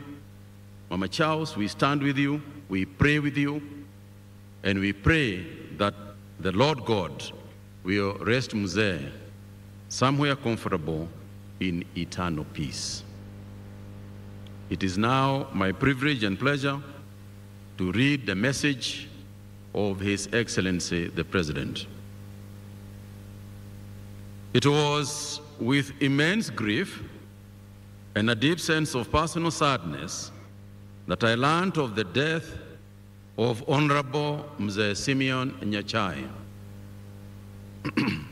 At this moment of great loss and sorrow, my family and I convey our deepest condolences and words of encouragement to the family, relatives, and friends of the late Mzee Nyachae. As we join you in mourning the passing of Mzee Nyachae, we also join you in celebrating his accomplishments. Honorable Mzee Nyachae was a great son of Kenya whose immeasurable contributions to the nation spanned many decades and inspired millions of Kenyans. In the passing of the Honorable Nyachae, we are all deprived of his leadership, great passion, determination, and energy towards serving our country. Even in death, Mzee Nyachae undoubtedly stands tall amongst dedicated patriots of this country. His service to Kenya was characterized by utmost integrity, rare zeal, unbridled commitment to duty, and passionate candor that earned him accolades in 3 successive administrations. Mzee Nyachae was a remarkable leader who motivated all around him to be honorable, decisive, and accountable to the people they serve. Mzee served the people of Kenya with diligence and devotion in different capacities, including that of cabinet minister, chief secretary, legislator of consequence, and prominent businessman. Kenya is undoubtedly better for having Mzee Nyachae, and his legacy is fundamentally intertwined with the peace, prosperity, and democracy that all Kenyans enjoy today. At a personal level, I vividly recall my many interactions with the late Mzee Nyachae over the years. As an elder, mentor, counselor, and friend, Mzee Nyachae always had a word of wisdom, advice, and encouragement for me. His impact on my life shall never be lost, just as his vision for this country shall never be forgotten. Therefore, as we mourn the loss of this great son of Kenya, we pay tribute to his legacy, which I trust will be carried on for generations to come. Titans of history like the late Mzee Nyachae only die a physical death. For in their legacy, in the millions of lives that they have made better, they enjoy immortality of the soul. Mzee Nyachae will live on forever in our hearts, minds, and memories, and in the history of a nation that is eternally grateful for his exemplary service. As Christians, we take solace from the Word of God in Psalms 73, chapter 26, which says, my flesh and my heart may fail. But God is the strength of my heart and my portion forever. End of quote. May the Almighty God rest the soul of Mzee Simeon Nyachae in eternal peace. Uhuru Kenyatta, CGH, President of the Republic of Kenya. Asanteni.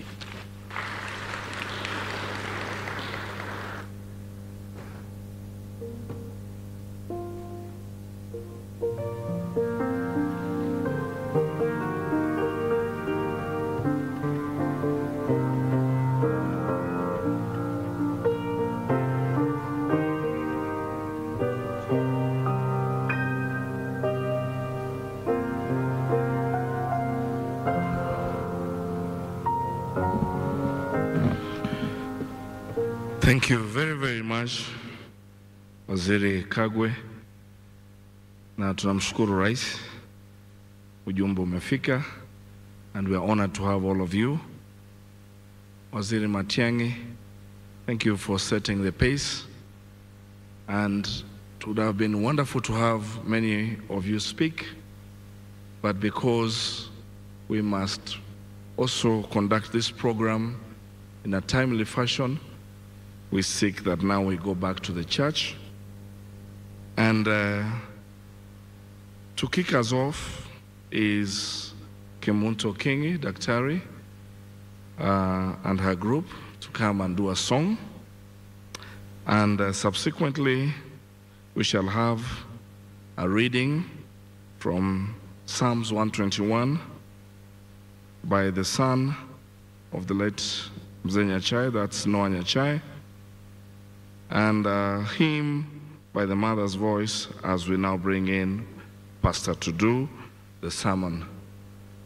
It's wonderful to have all of you here, and I'm also honored to have learned a lot from Grandpa Mzee Nyachae. The business acumen that some of us have, those have been our mentors with Mzee. Also, not forgetting people like Mzee Kangwana Jared. And of course, now into the church, which we've been brought in through the family of Pastor Mambia and the Mochaches. And of course, our wonderful church, Nairobi Central SDA. Those are the people who've made me, and I must recognize them. So, as they get prepared, we just wish to say thank you and welcome.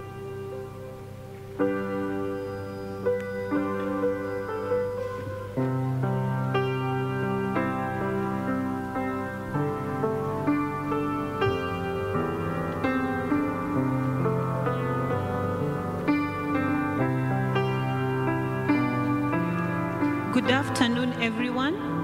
My name is Kemunto, or Dr. Kingi. This is my Sokoro. All these are the grandchildren. And this song we are singing as a family. So I'd like also my mom and your sisters, brothers to all help. It's from Psalms 23. And yeah.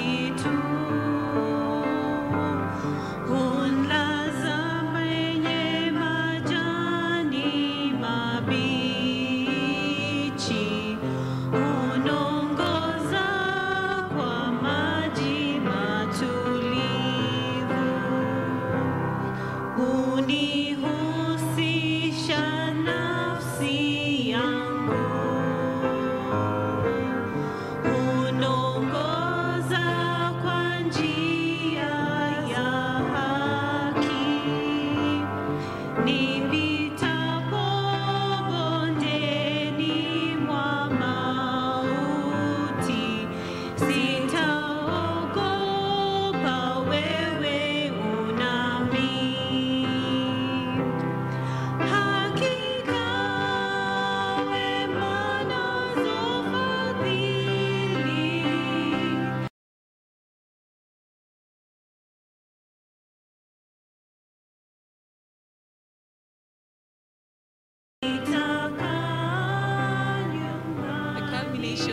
the memorial service of the late Simeon Nyachae, coming to you live from the Maxwell Central Church right here in Nairobi.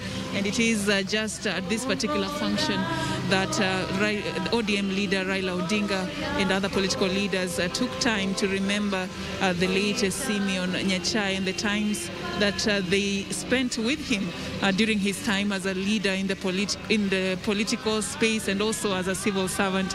Quite a number of cabinet secretaries and a few governors who took to the podium, including Governor Martin Wambora, shared light moments they spent with the late Nyachae in the cabinet.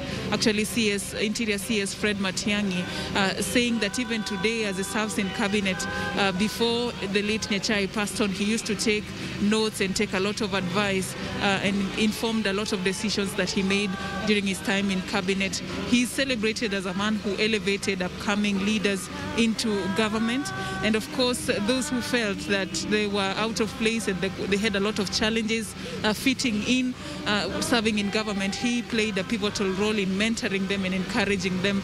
President Uhuru Kenyatta, through a speech that was read by the Health CS Mutahi Kagwe, Simeon Nyachae as a patriot and as somebody who has actually left a legacy that is intertwined with the peace and the prosperity that this nation celebrates. He celebrates Nyachae as a great son of Kenya, who is among the veterans in history, and actually says that his physical death is just like an opener to the things that he is living that have shaped this particular country. He has described him as somebody who had and shared a lot of wisdom and encouragement and had great impact in his personal life. The late Simeon Nyachae will be laid to rest on the 15th of February this particular year, but many of the mourners who were here, including leaders and even the family, continue to celebrate him as a light and a great patriarch that really remained very pivotal in just cementing the unity of the entire family and the entire Gusii region. Political leaders from the Kisii region came here, including members of parliament, who actually in their time when they were sharing about this great leader who was passed on, said that even until the later days of his death, he was actually very instrumental in bringing them together and helping them to sort of chart a way of speaking in one voice. And today actually marks a great day as the journey to his final send-off begins from this memorial service, as he will be laid to rest on the 15th of February. A lot has been said about this great man, and of course we'll continue updating you and giving you more details about this particular the plans that are there for his burial, and of course more about what was said in this particular memorial service in our subsequent news bulletins. But for now, we just want to hand you over back to studio to Irene Mchuma Odim. My name is Afina Cheng Ouma, and on behalf of the entire crew that has been here making this a success, we appreciate your time. For now, it's back to you, Irene. Will neither slumber nor sleep. The Lord watches over you. The Lord is your shade at your right hand. The sun will not harm you by the day, nor by the moon by the night. The Lord will keep you from all harm. He'll watch over you. The Lord will watch over your coming and going, both now and forevermore. Thank you.